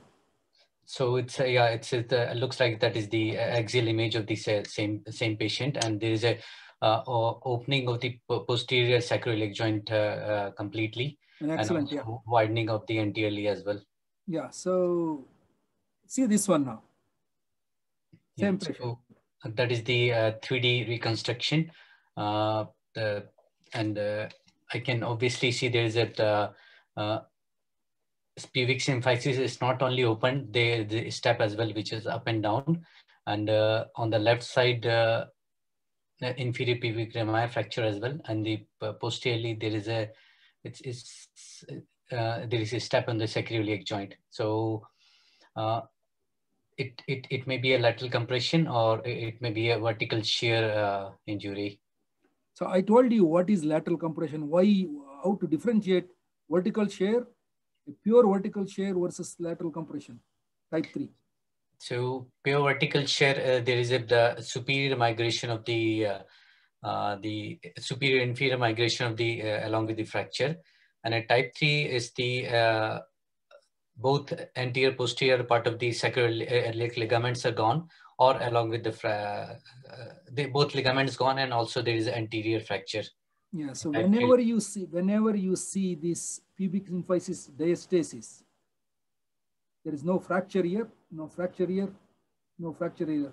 So it's an open book. It's an open book type 3, which is it is open book type 3, but it is not exactly open book type 3 because it is hemipelvis is vertically shifted up here. Yes. So in open book type 3, you see a wide opening and you see a gap as well, but there is no shift in there. Yeah. Hemipelvis is not shifted up. So here it is clearly, you can see that it is upward shift of the left hemipelvis. So this is one of those classical vertical vertical shear injury. Yeah. So how do you manage that? So obviously, is the as per the ATLS guidelines, I will assess and treat the patient, and as per the post guidelines, I will make sure that he's got airway, oxygenation, and cervical spine is immobilized. And if that is secured, then I'll go further to look for breathing. If that is secured, that is fine. Then I'll progress further to C part, which is the bleeding part. Look for the bleeding, examine from the top to bottom, and check if there is any associated injury. It may be a chest injury, it may be intra-abdominal or head injury as well, which may bleed, or is there any open fracture or any long bone fracture. Let us stop there. So just imagine this is an isolated injury, and it is in one of the DGHUR. The patient comes at around 11 o'clock in the night. So this patient, if it is isolated injury, it's a vertical shear injury, the mortality is quite high. So because of the bleeding, so I will resuscitate extensively this patient and start with the legal, after taking the bloods, including rope and sieve. I will give the IV fluids and may need probably few units of transfusion and sometime lead up to the massive transfusion in this case if there is a further bleeding. And I will apply the pelvic binder as well and stabilize the patient. And I will be in touch with the local trauma center, major trauma center, or the pelvic surgeon as well. And once patient assessed, I will scan further to look out for if any other injury is still causing the bleeding. So that Friday night, that local pelvic surgeon is drunk and is not to be contacted, what would you do? So I will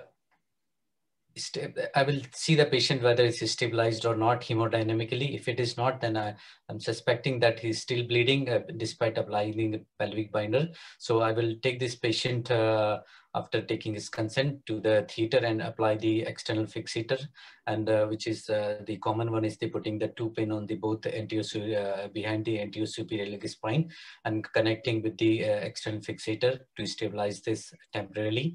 And again, I will be in touch with the local major trauma center, the pelvic surgeon. Yeah, so what they expect you to look at is that you have applied a binder correctly, you have closed the thing, but you see that this is a vertical shear.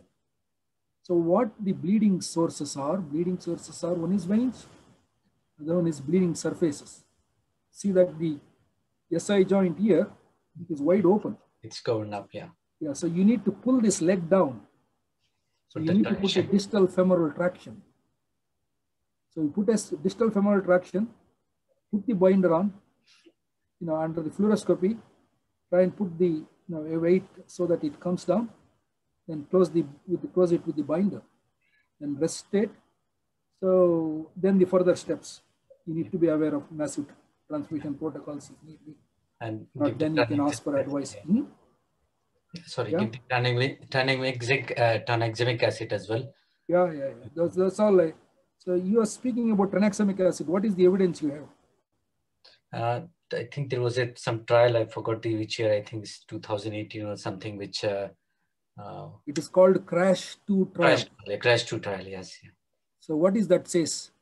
It says that if it is given within 1 hour and then followed by 8 hours and 3 doses, then it reduces the bleeding and reduces the mortality. Are you sure? Whenever you answer, make sure that you know correctly. If you don't know, please don't answer. So the answer, as far as I am aware, you should give a tranexamic acid ideally within an hour, if not within 3 hours maximum. If you give a tranexamic acid after 3 hours, it increases the mortality rate. Is that clear?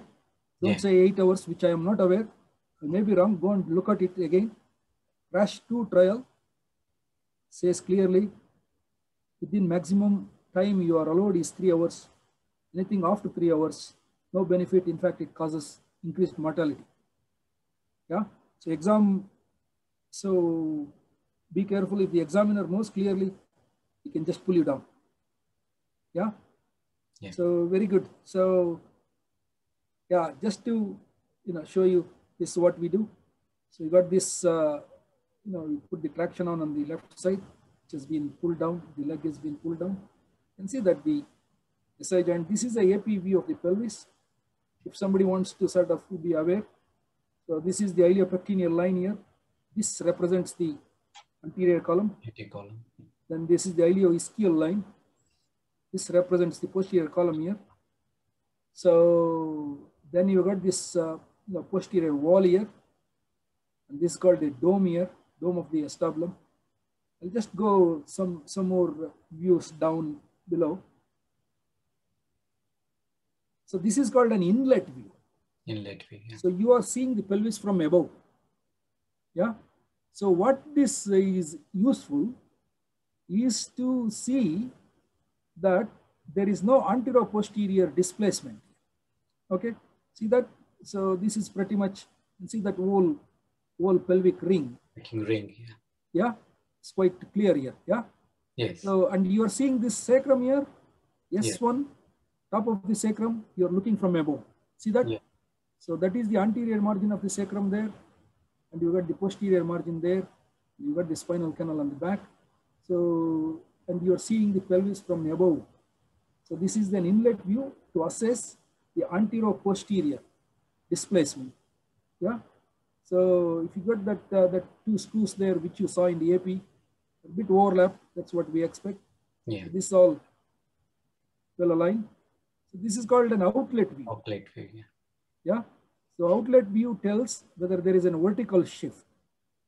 So that gives a good idea about the SI joint. These X-rays are not very clear, but that is what is meant to be. And also that shows that you see that the foramen are here, 2 foramen. So we have avoided and put the screws percutaneously. So, and also it will tell us how much long the screws are. They are still inside the bone. They are not outside the bone. Okay. So next one. So just to go through the next one quickly, see that this is another X-ray, another polytrauma. So this is how the patient had a CT scan. This is very interesting. Have a look at it. Can you see anything much happening there? Sorry, just a second, Mr. Kempanna. Yeah. Shwan, do we have a third candidate just to distribute the benefit for everyone? Shwan? I think it's Asif. Asif, okay. So sorry, AJ. It's just to give a chance to other people to benefit. No problem, please. Yeah. Thank you very much. So Asif, are you on? Can you unmute yourself and put the video on, please, Asif? Yes, hi.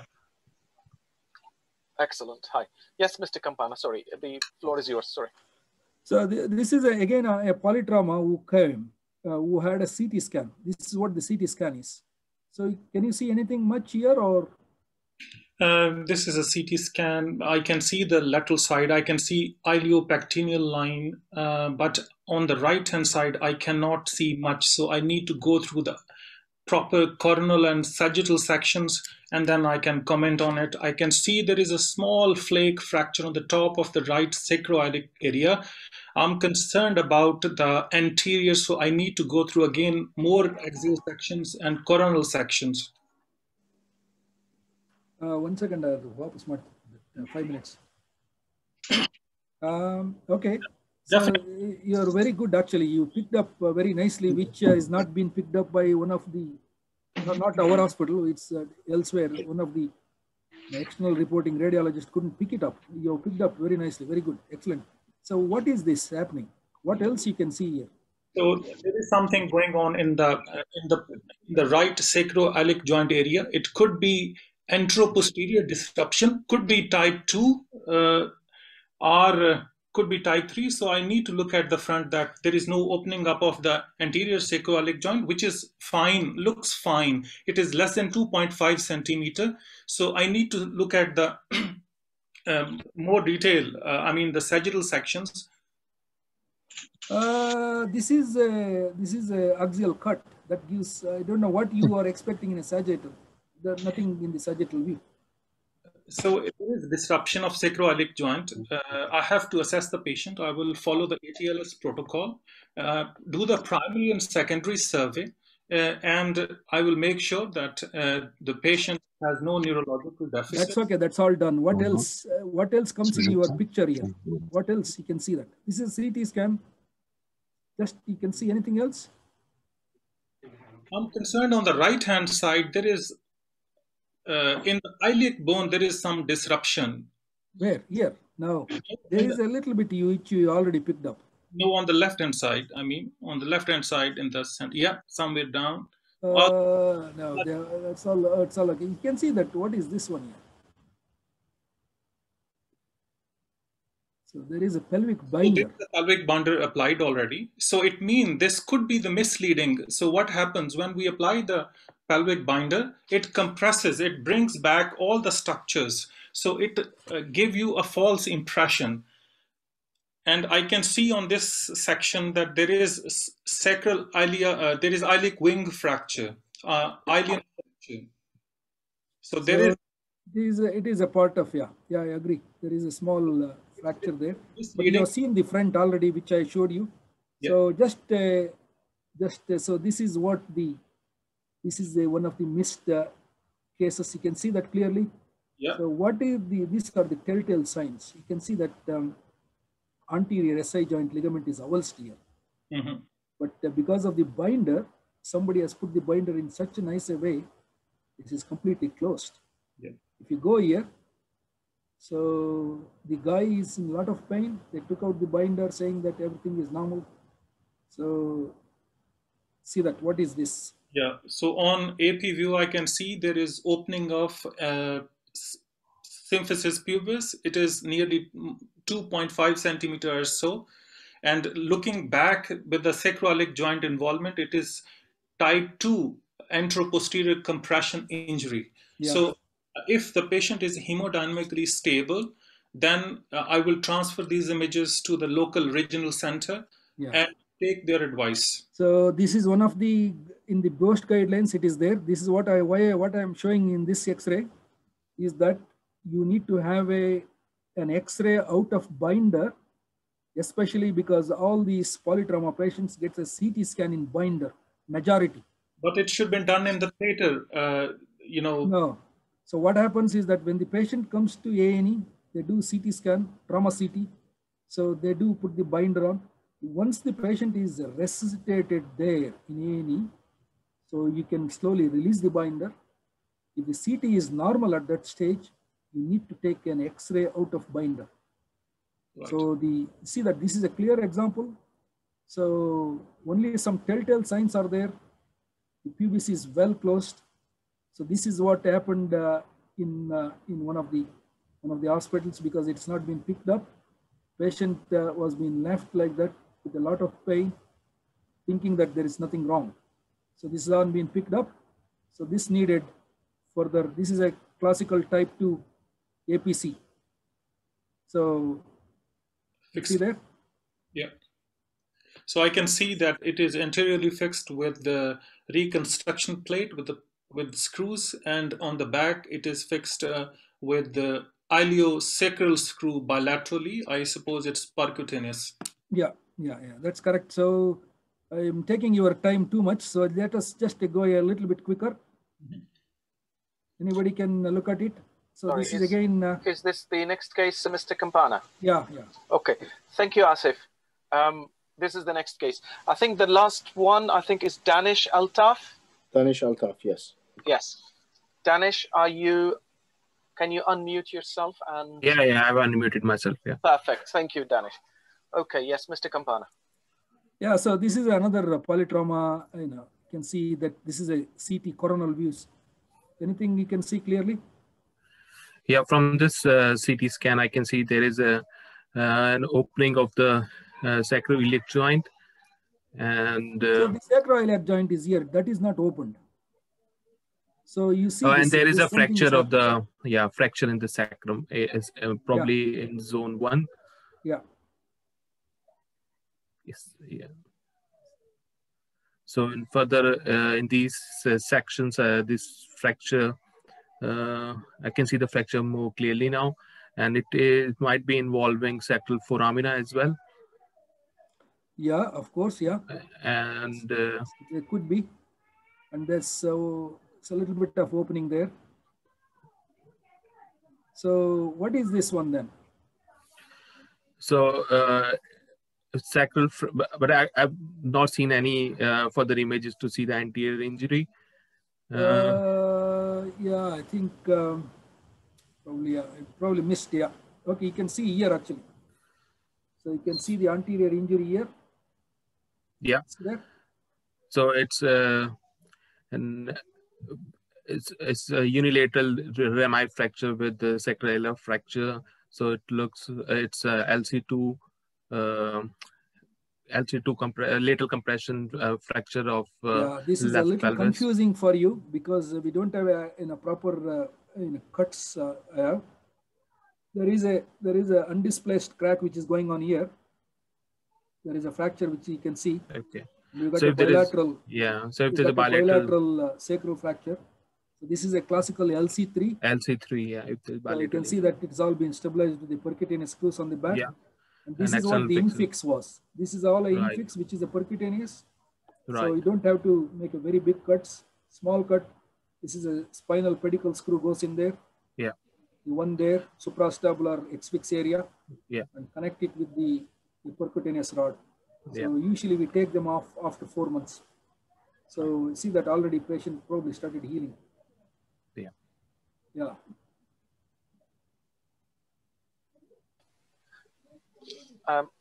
I think thank you, Danish.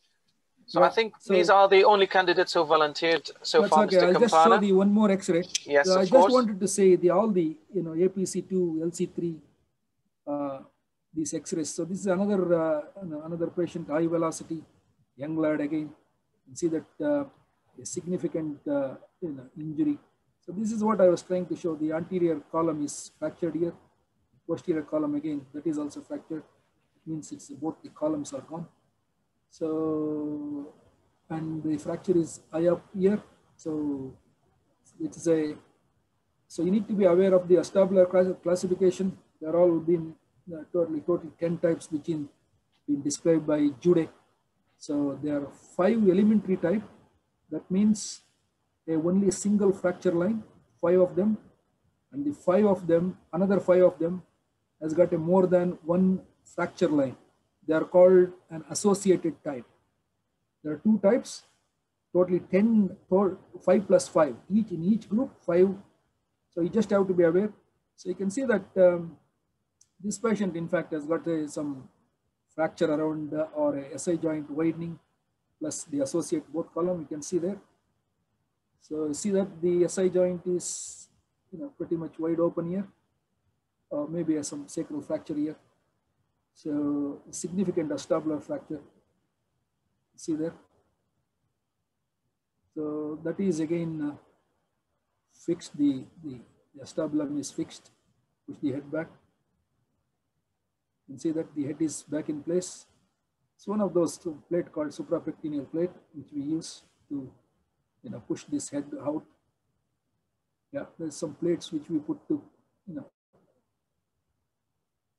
So the SI joint is stabilized with the screw. The column fractures or iliac crest fractures are plates all the way. So significant pelvic ring and acetabular fractures. This is another one. This is just to show that this undisplaced fracture here. This is a column fracture on the left side. So obvious there. So again, this undisplaced fracture in here, undisplaced fracture here. You can see that. So they can be managed with what is called column screws. So this is a AP view. You can see that this is the anterior column, but this screw is in the posterior column. I'll show you. So this is in the anterior column, that is in the posterior column. Look at the next one. So this is ear. This is the iliac oblique view. Iliac oblique view shows your posterior column. See that this entire thing is posterior column. It is the ischial spine. It is the ischial tuberosity. That is the posterior column. The screw is in the posterior column. So the anterior column is overlapped here. And this is again the posterior column of the opposite side. So look at the next one. So this is the anterior column. So that screw is in the anterior column. That screw is in the posterior column. Here you can see that that is in the posterior column. So undisplaced fractures we manage with the percutaneous things. So any questions, guys? Sorry, I kept you for long. No, actually, thank you very much, Mr. Kempanna. That was a lot of dedication of you. This was very informative. And I think people need to digest it. So they probably need to listen to it a couple of times because you've covered it really, really nicely. Fine. Guys, this is the chance of you. If you have any further questions, this is your last chance to ask because the next bit will be the Viva. I think we have time only for one candidate for the Viva. Unless everyone is tired, and if you want the Viva, please, the people who volunteered for the Viva, you are allowed to withdraw if you want, if you feel tired and exhausted. If you still want to go for it, just raise your hand on the near your name on the participants. Abdullah, they all need a food, actually. I think so. I think so. But because we promised some people that I would like them to you know, withdraw rather than me apologize to them. Yeah. Having said, all four of them actually has been involved in interactive talk. Fair enough. Yeah. So perfect. If that is the case, then what remains is to apologize for everyone for doing for cutting it short for the Viva. But I think that was worth it because this talk is very important, and as you can see from this, it can branch into many aspects. It can go into massive hemorrhagic protocol. It can branch into ATLS, BOST guidelines, fracture classification, stabilization, thinking outside the box, classification, and all of them have been covered nicely by Mr. Kempanna. What remains of me? Come on, Mr. Kempanna. It's a lot of time, but you know, tried as much as possible. But do let me know if Abdullah, and you can put our trusts. You got that you know, hemodynamic unstability patients protocol. Absolutely. I will put it on Telegram group. And guys, if you missed to ask any question and you want to ask it, please put it in the Telegram group. I will pass it on to Mr. Kempanna and give you the reply again. Absolutely. No concern at all. No problem at all. Very pleasure. Perfect. Thank you very much. Have a nice evening, boys. Thank you very much, Mr. Kempanna. Good luck with your exams. Thank you. May I remind everyone that you can request a CBD for this talk. Please get in contact with Firas and he will be very happy to provide that. In addition, please listen to this talk again on the YouTube and it will be on YouTube hopefully within the coming couple of days. Again, I thank Mr. Kempanna deeply for this informative talk and looking forward to seeing you again, Mr. Kempanna. No worries, sir. Thanks, and Abdullah, see you then. Bye. Thank you. Thank you. Now, guys, may I ask the mentors to stay on?